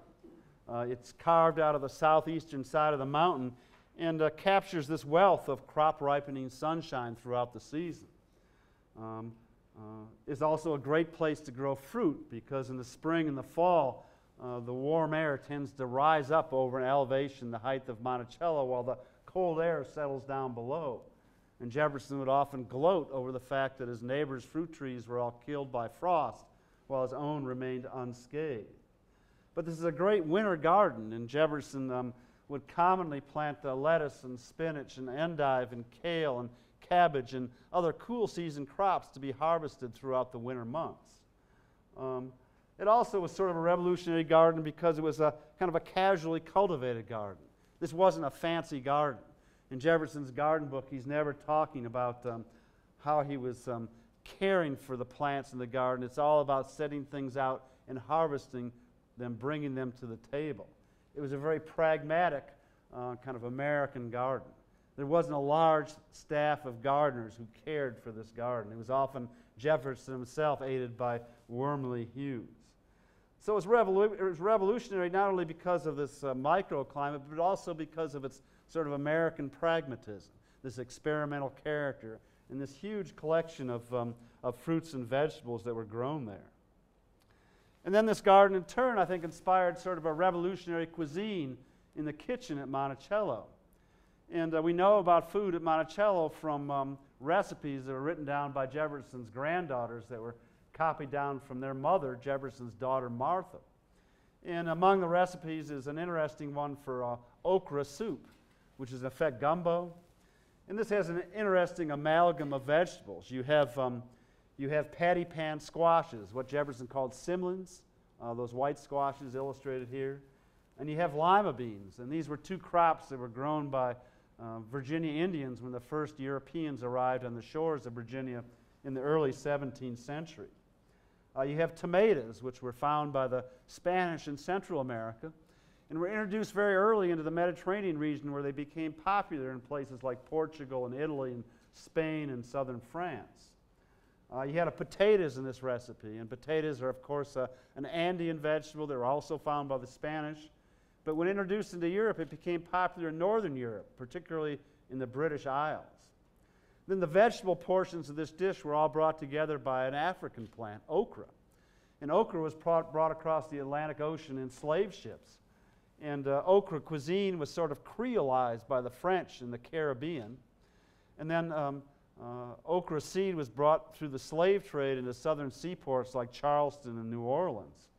And then this whole dish was put together in the Monticello kitchen by enslaved African-American chefs. And they, in turn, had been trained in the finest arts of French cuisine, not only in the finest kitchens in Paris, where Jefferson was minister to France, but also in the president's house when Jefferson had a French chef named Honoré Julien. So what a great amalgam of all these different traditions that not only went into the garden, these vegetables from the four corners of the globe, but then were put together and began to define who we are as Virginians and as Southerners, as Americans, because certainly our cuisine tells us a lot about who we are as well as our gardens. When Jefferson was president, and they called this building the President's House until it was burned by the British in 1814 when it was rebuilt and became the White House, but essentially the same height, a little bit different architecture. But when Jefferson was president, over the 8 years of his presidency, he kept a master plan of presidential meals. And this master plan was written down in French, and it was copied down verbatim from his French chef. And among the recipes in this master plan was one for what we call today French fries. And I said there's a lot of fake lore about how Jefferson did this and that, but a good case can be made that Jefferson, by way of his French chef, was the first American to serve French fries. When Jefferson was president, over the 8 years of his presidency, he composed this really remarkable chart. And it's a chart of the Washington, D.C. farmers market. And along here are the list of some 37 different vegetables. And along the top is a chart about when they first appeared and when they first disappeared in the farmers market in Washington, D.C. It's another remarkable window into the mind of Thomas Jefferson. But according to one of Jefferson's friends, Jefferson went around to foreign embassies, and these foreign embassies would vie with each other to give Jefferson the most unusual type of crop or vegetable. And Jefferson would get the seeds of these vegetables and pass them around to local farmers with directions on how to grow them. And then he in turn ordered his French maitre d', who did the shopping for the White House or the President's house, to pay the highest prices for the prettiest cauliflowers or the earliest melons that were brought into the market. So what a great tradition that Jefferson was beginning to establish. And in turn, this French maitre d', this guy named Etienne Lemaire, kept a log of all the purchases that were made for presidential meals in the year of 1806. And it's amazing to see how they bought parsley 92 different occasions in 1 year, and lettuce 117 times. But we look for models, like I said, for this farm to a table movement that's so popular today. And here was Jefferson really fostering local farmers some 200 years ago. And Jefferson's garden wasn't the only garden at Monticello. Slaves at Monticello had their own gardens out on the 5,000-acre plantation. And on Sundays and in the evenings, they would cultivate these gardens and they'd sell the produce to the Jefferson family. And Jefferson himself and his daughter and his granddaughters and even his wife left logs of purchases of slaves that were made on Sunday mornings. And it's really a fascinating look at sort of this underground economy that was taking place. And Jefferson's granddaughter, illustrated here, her name was Anne Carey Randolph. And between the ages of 1804 and 1807, between her 14th and 17th year, her job was to go out on Sunday morning and buy vegetables from the slaves. And one marvels or one wonders at this intersection of black and white worlds, who was driving the hard bargain. This 14-year-old girl whose job as a rite of passage was to buy cabbages and cucumbers and potatoes, or one of these wise slave gardeners who were kind of endeavoring to create this sort of alternative economy based on the sale of their precious cucumbers or potatoes. This is a view of really little mountain of Monticello from an adjacent farm called Tufton. And one of these slave gardens was mapped out by Jefferson when he drew a map of his whole plantation. And it was out in this flat area where the cattle watering guard is right now. A lot of these vegetables and fruits were sold to the Jefferson family out of season. They were preserved by enslaved African Americans in their cabins or in root cellars or even in the ground. So they were selling cucumbers to the Jefferson family in February and apples in April when they're most precious. But it's a fascinating look at this sort of alternative economy that was going on at Monticello. Some of the real stars of the garden itself were the vegetables themselves. These 330 varieties of some 89 different species of vegetable. The garden pea or the English pea is often regarded as Jefferson's favorite vegetable. He documented planting some 23 different varieties. He had this really heavily choreographed pea planting season where he'd plant staggered plantings of early and mid and late season varieties. According to Jefferson's daughter Martha, and Jefferson had another house in Virginia. It was called Poplar Forest. He built it in his retirement years. It's about 60 miles south of Charlottesville in Lynchburg, Virginia. And he built this house to get away from all the celebrity tourists who were bothering him during his retirement years at Monticello. But according to his daughter Martha, his neighbors in Lynchburg at Poplar Forest would go out of their way to have early gardens of peas so they could present fresh peas to Jefferson when he arrived at Poplar Forest. It was a vegetable that became associated with Jefferson, like I guess jelly beans were they're not vegetables. They're associated with Ronald Reagan, and I guess now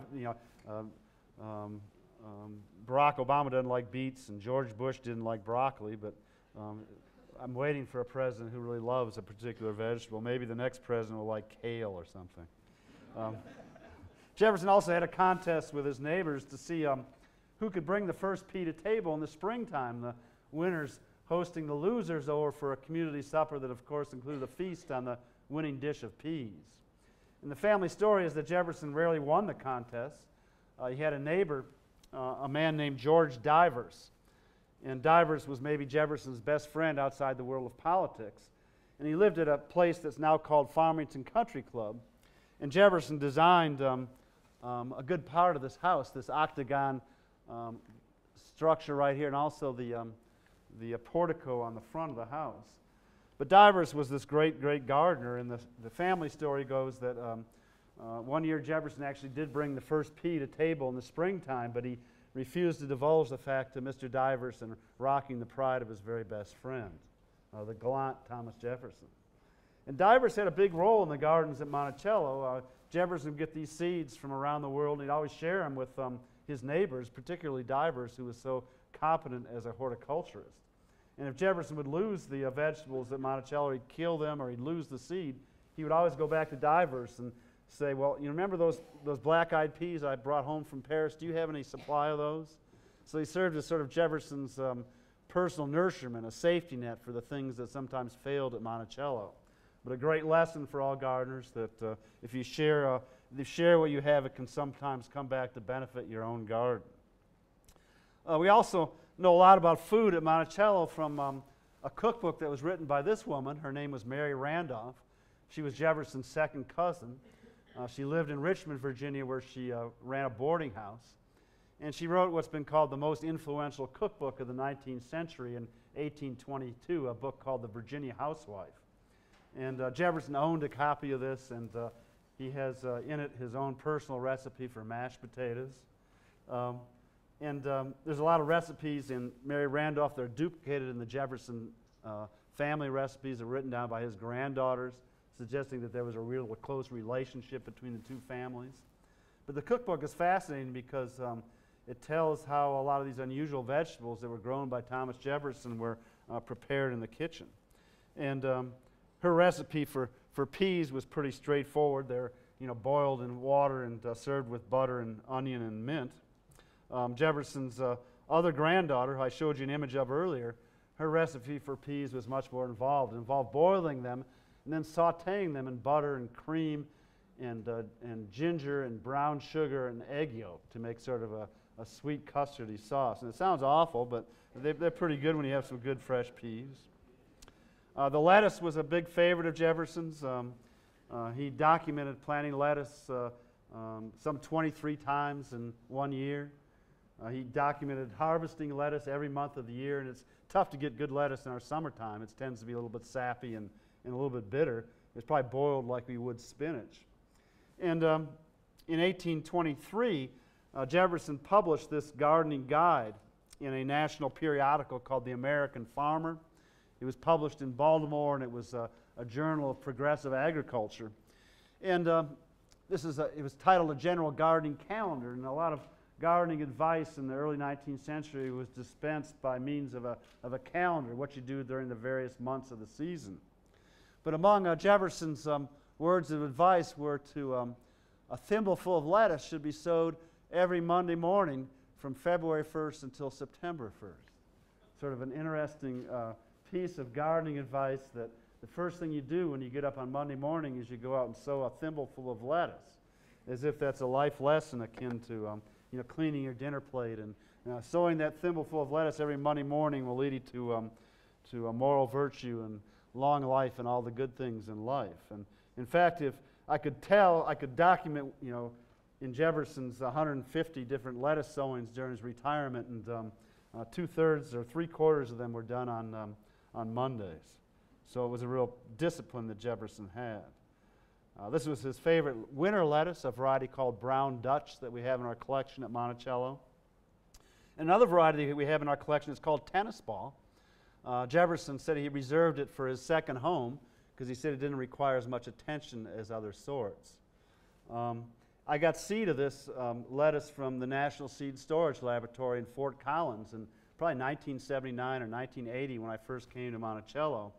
And that's a serious repository of what's called vegetable germplasm.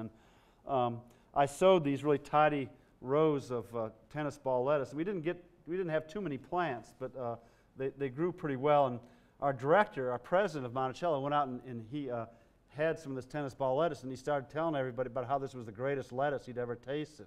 And it's a real Jeffersonian hyperbole about how this is the greatest thing he'd ever seen.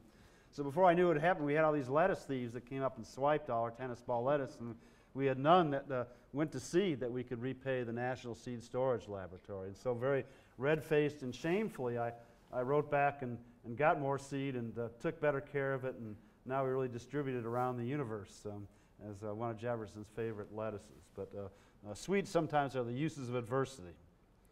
The cabbage was a garden workhorse at Monticello. Jefferson documented some 33 different varieties. Cabbage is really versatile, and it could be harvested every month of the year. Mary Randolph in her cookbook said that cabbage should be as beautiful dressed as when growing in the garden, as beautiful cooked as it is when it's growing outside. Jefferson had his own personal recipe for stuffed cabbage involving cutting out the hearts of the cabbage and filling it with other vegetables and some sort of beef. In December 24th of 1823, Jefferson, in his account book, documented buying 79 cabbages from Gil Gillette, who was a slave at Monticello. And again, at this intersection of black and white worlds, one wonders what Jefferson was doing buying 79 cabbages on Christmas Eve. Were these presents for the Monticello community or some sort of decorative item for the house? Were they making these huge quantities of a Monticello-based coleslaw? Again, sometimes the more you know, the more questions that appear in the world of Thomas Jefferson. When Jefferson was about to retire from the presidency, he wrote to his daughter Martha and said, I can't wait to come home to be with my family and my friends and my books, and I can't wait especially until we can sow our cabbages together. So this really modest vegetable was used as sort of an image of familial happiness by Thomas Jefferson. One of Jefferson's favorite crops was sea kale, and sea kale is a perennial cabbage that grows wild on the beaches of Great Britain. In the springtime, as the shoots of this perennial crop come up out of the ground, they're often covered by shifting beach sand. And what that does is it blanches the leaves. It prevents the production of chlorophyll. It keeps the leaves white, but it also takes away a little bit of the bitterness of the flavor of the vegetable itself. So gardeners brought sea kale into gardens, and they began using pots that would cover the plants in the springtime. And as inside the pots, these shoots got to be 8 or 10 or 12 or 15 inches high, they were cut off, and according to Jefferson, they were prepared like asparagus. And a fascinating vegetable, and Jefferson would always get seeds of special crops, and he'd send them to his friends, and he'd always say, well, you make this like you would asparagus. And his range in the garden was a little bit broader than it was in the kitchen. And his cooking instructions were kind of one-dimensional. And Jefferson ordered pots from a Richmond potter to cover his plants, some 200 of them. Later in the season, like you do with asparagus, after you stop cutting the sea kale, you let the plants grow. I've been reading recently on the internet about how this is being touted now as a great perennial kale, because it is a perennial, it comes up year after year. It suggests permaculture. It reduces the labor and the need to replant every year. So we'll see if sea kale becomes the new kale of 2014. Jefferson got seeds of the sea kale from his favorite nurseryman, who was in Philadelphia, and there was no record in his garden book what happened to the sowings. Presumably they failed. But then 8 years later, he got 200 plants from this guy who was a neighbor of his. His name was John Hartwell Cock. And suddenly in Jefferson's garden book, there's notations of when his sea kale was harvested every year. And Koch was another one of Jefferson's gardening neighbors. He was one of the founders of the University of Virginia with Thomas Jefferson. He had an estate called Bremo along the James River, and everywhere where Jefferson was sort of a failure in race relations, in farming, in economy, John Hartwell Koch was a great success. The tomato was a culinary vegetable in the gardens at Monticello. Jefferson spelled tomatoes Tomatas, suggesting he was pronouncing them tomatas. The tomatoes, fascinating history. When it was first introduced by the Spanish into Europe in the really late in the 15th century, it kind of blew the minds of the earliest commentators of the natural world. And the tomato is sort of a sensual plant with these long, gangly vines that are sort of stinky. The leaves are kind of stinky, and these large, almost lap-wetting fruit with these red colors and the heavily lobed of an original tomato. So it was almost too sexy for its own good, and the tomato got a lot of associations with members of the nightshade family. And it was almost too much for them to handle. And throughout its early history, it was kind of scorned, particularly by northern Europeans. The tomato did become popular in the Mediterranean region, but if you read British writers on gardening, they'd always mention the tomatoes, but always mention them saying that, well, that's what they grow in Portugal or Italy, but no civilized man would touch them. So there was sort of a nativism associated with the acceptance of the tomato. Jefferson had a son-in-law named Thomas Mann Randolph, who was really an excellent farmer. And Randolph gave a speech before the local progressive farmers in Charlottesville, the Albemarle County Agricultural Society. And his speech was in 1822, and it was about plant introduction, about how new plants were improving people's lives. And he talked about the tomato, and he said that 10 years ago, he said no one in Albemarle County or in Charlottesville was eating tomatoes. But he said now, everyone was eating tomatoes because they believed they quickened the blood in the summertime. And like with a lot of plants, it was the kind of the medicinal qualities of the tomatoes that were looked at first, and then people began to enjoy them as they used them to quicken the blood in the summertime. You can see this is an early American portrait from the 1790s by Rembrandt Peale, who was part of this famous Philadelphia painting family. It was a tomato that was grown by his father, Charles Wilson Peale, a very prominent early American portrait painter. And you can see the qualities of an early tomato with that heavy lobing effect and almost patty pan character to the fruit itself. We have in our collection at Monticello, in the foreground is the purple calabash, that sort of dark tomato that's great on my tomato sandwiches with mayonnaise and cheese. And behind it is an Italian heirloom called Castelluto Genovese that's very, very productive in the gardens at Monticello.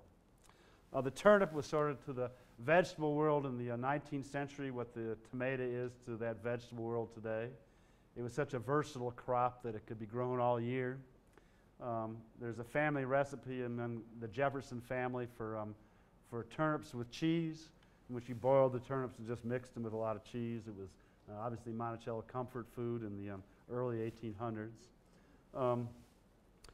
This is a view of the garden of the richest man in Virginia around the time of the American Revolution. It was taken from his house. And this man's name was Landon Carter. And he owned a house on the Rappahannock River, and from the house were a series of terraces that led down to the river, which you can't see in this image because the trees obscure it. And his topmost terrace was reputed to be the finest flower garden in Virginia around the time of the American Revolution. And Carter left this diary of everyday activities at his house, Sabin Hall. And one summer he went out into his garden. It had been a long, hot, dry summer, and his flowers were kind of all burned up. And he also was not feeling well. He had a case of gout. And he's kind of a cranky guy to begin with. And so he decided to plow up this really ornate flower garden, represented here, and plant it with nothing but turnips. It was sort of his way to get back at the world in some ways. He said, well, at least I can eat the turnips. And two other of Jefferson's contemporaries document in their garden diaries digging up their lawns around their house and planting turnips. And today, of course, we have these edible landscaping people urge us to get rid of our wasteful lawns and begin planting edible crops. I'm not sure The turnip is sort of a lowly vegetable today. I'm not sure people would choose turnips, but it shows you how the tradition of edible landscaping back very early on. This was a favorite vegetable, Jefferson salsify, or oyster plant. There's numerous recipes in the Jefferson family manuscripts for preparing it.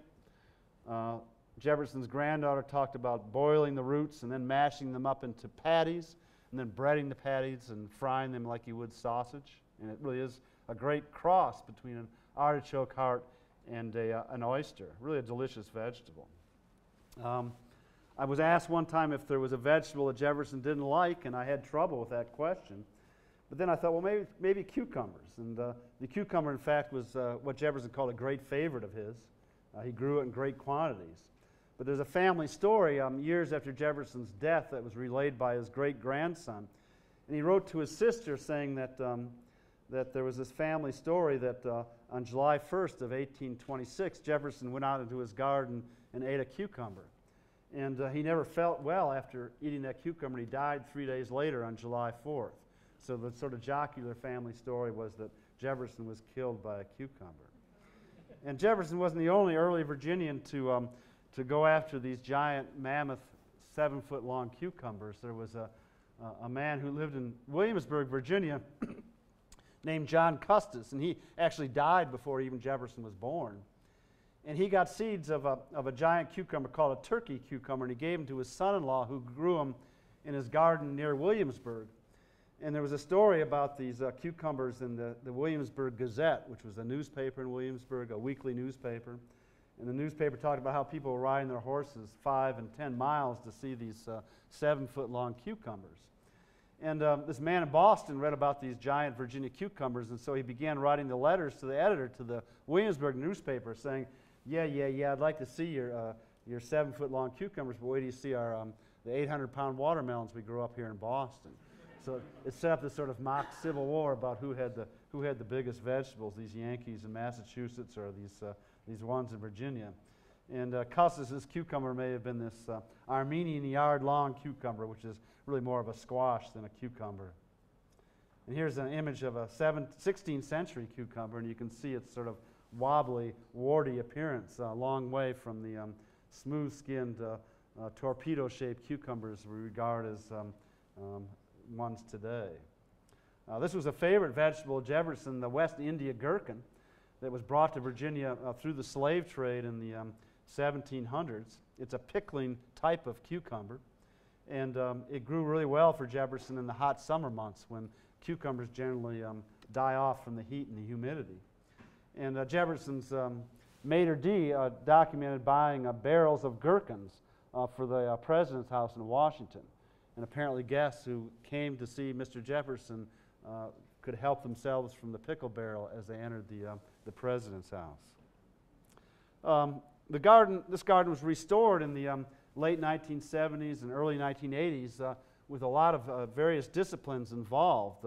We had landscape architects and architectural historians, and archaeologists played a really important role. And this is a view of the garden and of Monticello in 1975. And the garden itself, was part of the garden terrace was there. It ultimately extended all the way out to here. But a real benefit of the garden restoration was our ability to take out all these modern asphalt parking lots. And you can see a bus parked just 35 feet from the portico of Monticello running its engines on a hot summer day. So whenever I would get depressed at Monticello, I'd often look at this image of the old days and say, at least we've done something. And I mentioned garden archaeology. Every time you disturb our heavy red clay soil, you leave some sort of lasting imprint in terms of the texture, the color of the soil itself, so that hundreds of years later, archaeologists, by very carefully troweling off the soil, can see stains in the ground where fruit trees were growing hundreds of years ago, or where fence posts were in 1787. And this slide is an aerial view taken in 1980. The archaeologists put newspaper over all the stains they found in the ground. And on the left center of your screen, you can see a kind of really it's a 15 by 20 spacing. And this is where Jefferson's south orchard of apples and peaches and pears was. And this planting pattern duplicated a map that Jefferson had drawn of this area in 1778. Then along the left-hand part of your screen, you can see a closer spacing of white dots. And that's where the archaeologists found the stains of the posts of that giant 10-foot high fence that surrounded this entire complex. So when we restored the garden, we did it with sort of unusual accuracy, and it was billed as the most accurate garden restoration of its kind because of this use of garden archaeology. Here's this, what Jefferson called a paling fence. It ran for 4,000 feet and surrounded this entire fruit and vegetable complex.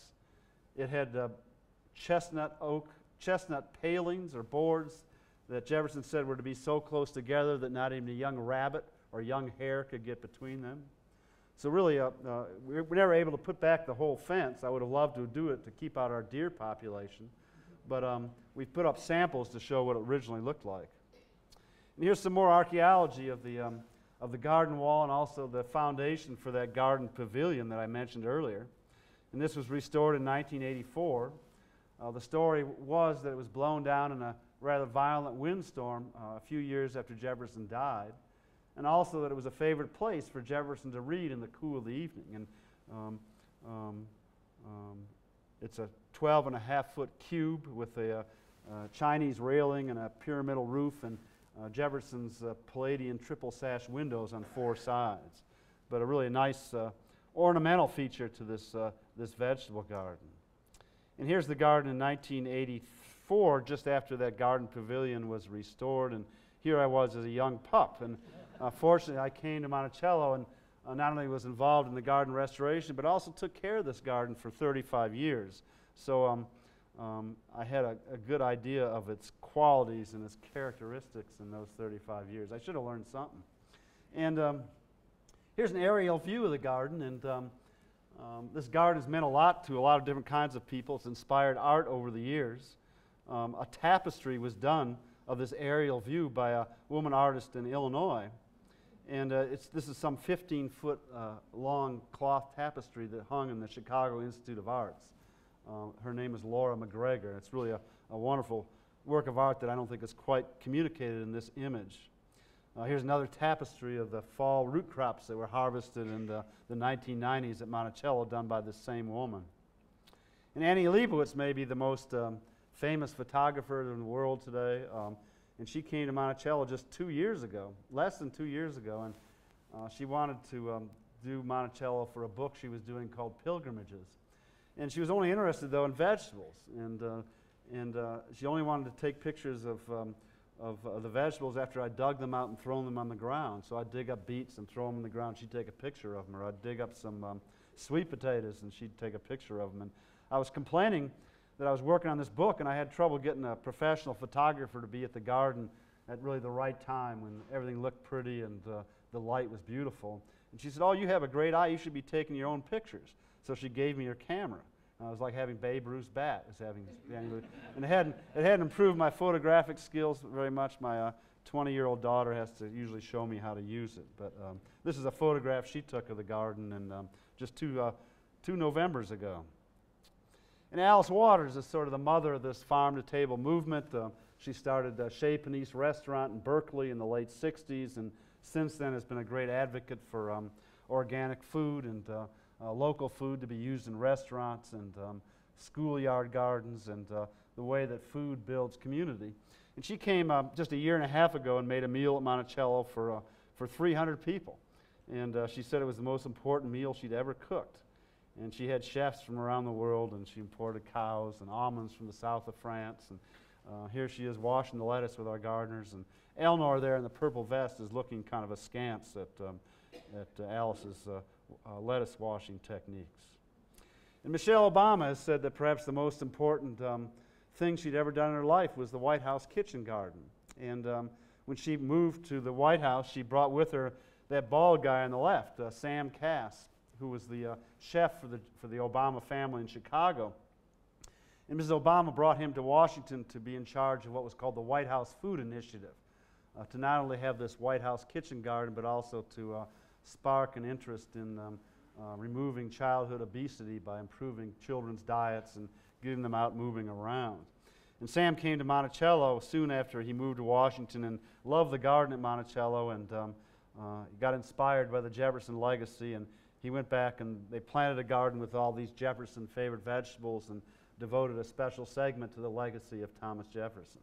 And for a number of years, for 4 straight years, I went up and would plant the garden in sort of a ceremonial garden planting with Mrs. Obama and the White House chefs and 50 to 60 school children from around the country. And at this really difficult period of our history and this paralysis of our political system, to go to the White House and plant a garden with school children was just really a life-affirming thing to be able to do. And some of Jefferson's favorite vegetables, like the brown Dutch lettuce or the Marseille fig, are important parts of that White House kitchen garden. And every spring or every fall we have a festival to try and engage a new audience, people interested in organic gardening and seed saving and sustainable agriculture and organic gardening and the farm-to-table movement. We have a festival using Thomas Jefferson to celebrate food, and we have tomato tastings of some 150 different heirloom varieties of tomatoes and historic apple varieties for people to taste and judge and compare.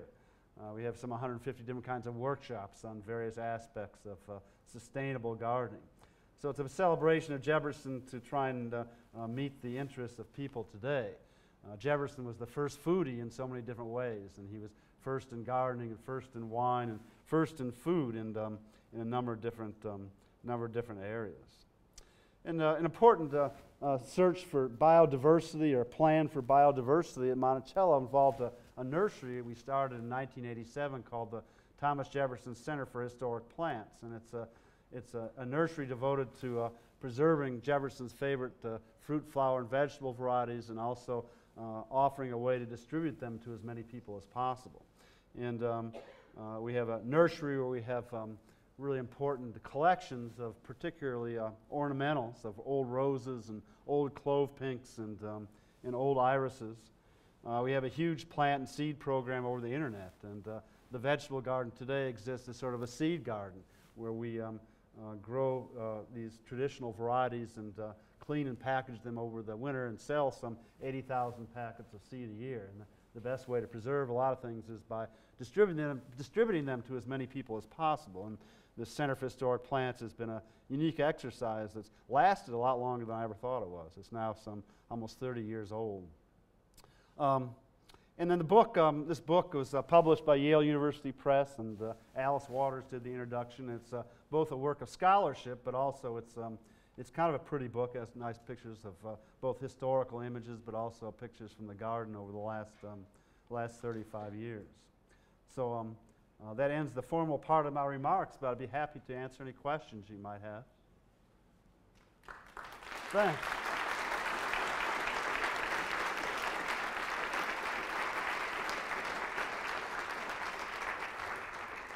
Yes, sir, in the back. What was the source of water? Yeah, it's a good question. Jefferson had wells and cisterns and springs, and they often dried up on him. And it obviously was not a practical thing to position one's house so far away from a really good supply of water, which in Monticello's case was the Rivanna River, which is about 1.5 miles down the mountain. Jefferson had a really clever method of capturing water from his roofs and his terraces that led to cisterns. But his cisterns never worked properly. He was forever seeking what was called a Roman cement that would set up in water. But the Roman cement that he got and tried 2 or 3 times never worked very successfully, so his cisterns always leaked. But he had a plan to run cistern water into his vegetable garden. But essentially, Jefferson doesn't really document watering a plant at Monticello. And a lot of those failures were probably due to serious droughts. But if you look at the garden diaries of other gardeners in Virginia around 1800, really wealthy guys like John Custis and George Washington and a number of others, they'd always talk, and they had huge slave forces, much larger than Jefferson's. They'd talk about, they'd send, in drought periods, they'd send their slaves out to water the gardens, and every time they'd throw up their arms and said, gosh, this was a total waste of time. And if you think about it, even sending men out with buckets to water 400 hills of sweet potatoes, it's sort of a futile thing to do We have long series of temperatures in the mid-90s for weeks at a time and no rain. But there were some sophisticated watering irrigation systems that were developed in eastern North America early on.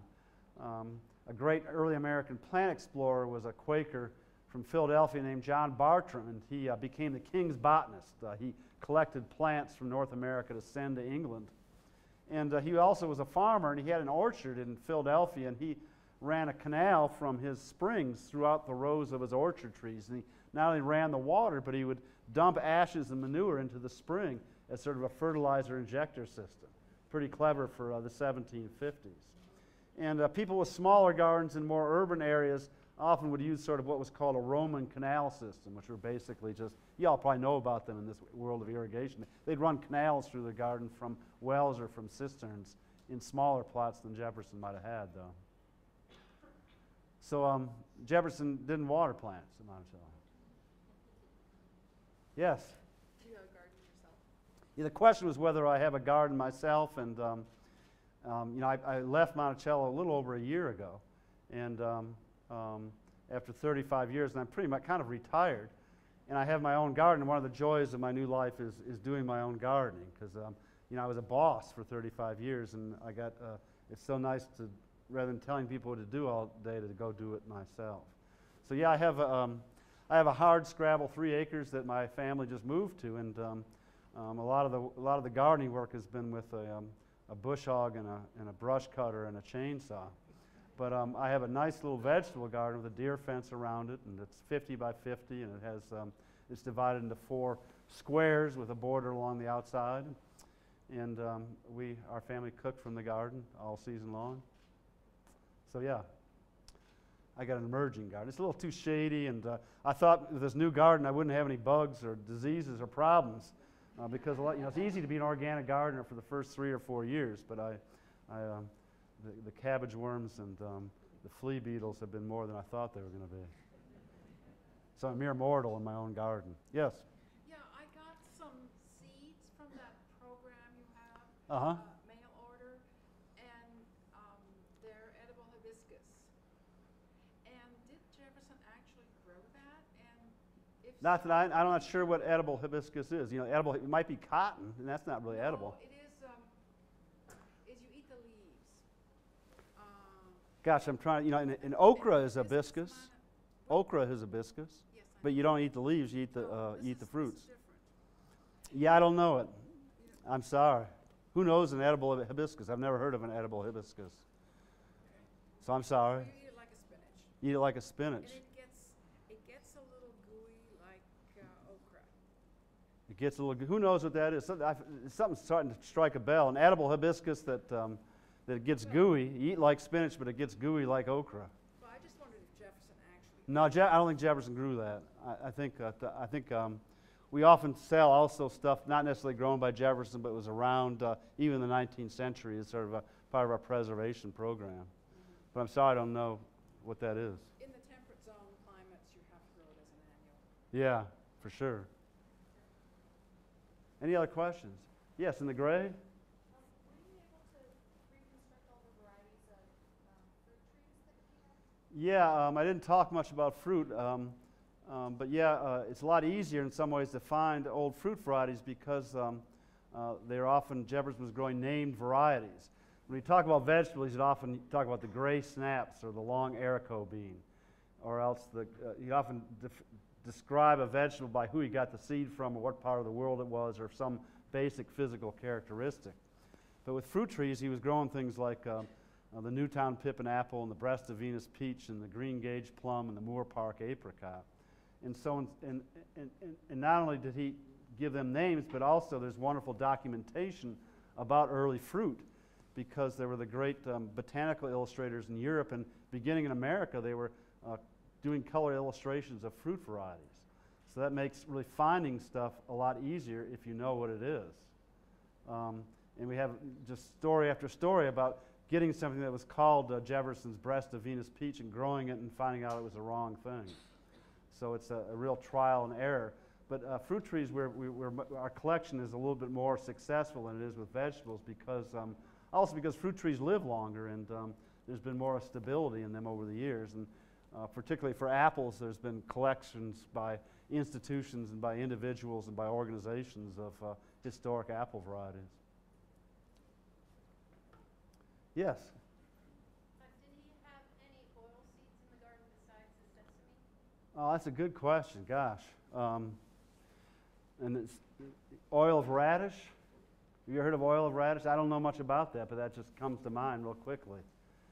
Maybe the oil of radish comes from the root, or does it come from the... I think it does come from the root. Or maybe it comes from the seeds. Yeah, it comes from the radish seeds. There wasn't a big crop at Monticello.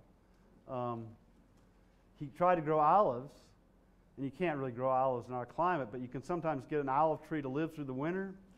Like with figs, in a temperate climate, figs sometimes will get killed to the ground but then sucker back up. And years ago there was an olive oil convention going on in New York City, and they'd imported a 60-year-old olive tree from Santa Barbara, California to show off at their olive oil convention. And at the end of the convention, this guy called me up and said, well, do you want an olive tree? And I said, oh, sure. I thought if the olive tree didn't live as a tree, and it never produced olives, it at least would sucker back up and be kind of an olive bush. And so this guy paid for a tractor trailer to bring this huge tree down, and we rented a crane to put it in the ground, and we planted it in June, and it had olives on it. We had this great harvest. We harvested probably 25 gallons of olives. And my second daughter was born that September during the olive harvest, so we named her in honor of the olive harvest. We named her Olivia. And that winter was the coldest winter we've ever had. It went to 14 degrees below zero, and the tree was not just killed to the ground, it was killed permanently. But despite the demise of her namesake, Olivia remains the feistiest of children today. But other oil crops, I'm still, you all are asking good questions. I'm still ruminating about that. Jefferson, I'm not talking at all about Jefferson agriculture, and agriculture was his lifeblood in some ways. He ended up being totally bankrupt, partly because of his failures as a farmer and some of his minor businesses. But he grew tobacco and wheat as cash crops, and corn as an integral part of the internal plantation economy. But the whole thing of farming is really a complex and big topic. And we celebrate people based on who we are today. And for Jefferson's, I guess it was his the 100th. What was it? Maybe it was the 200th anniversary. Oh, the 200th anniversary of his birth in 1943. It was during World War II, but it was also at the end of the Depression and the Dust Bowl.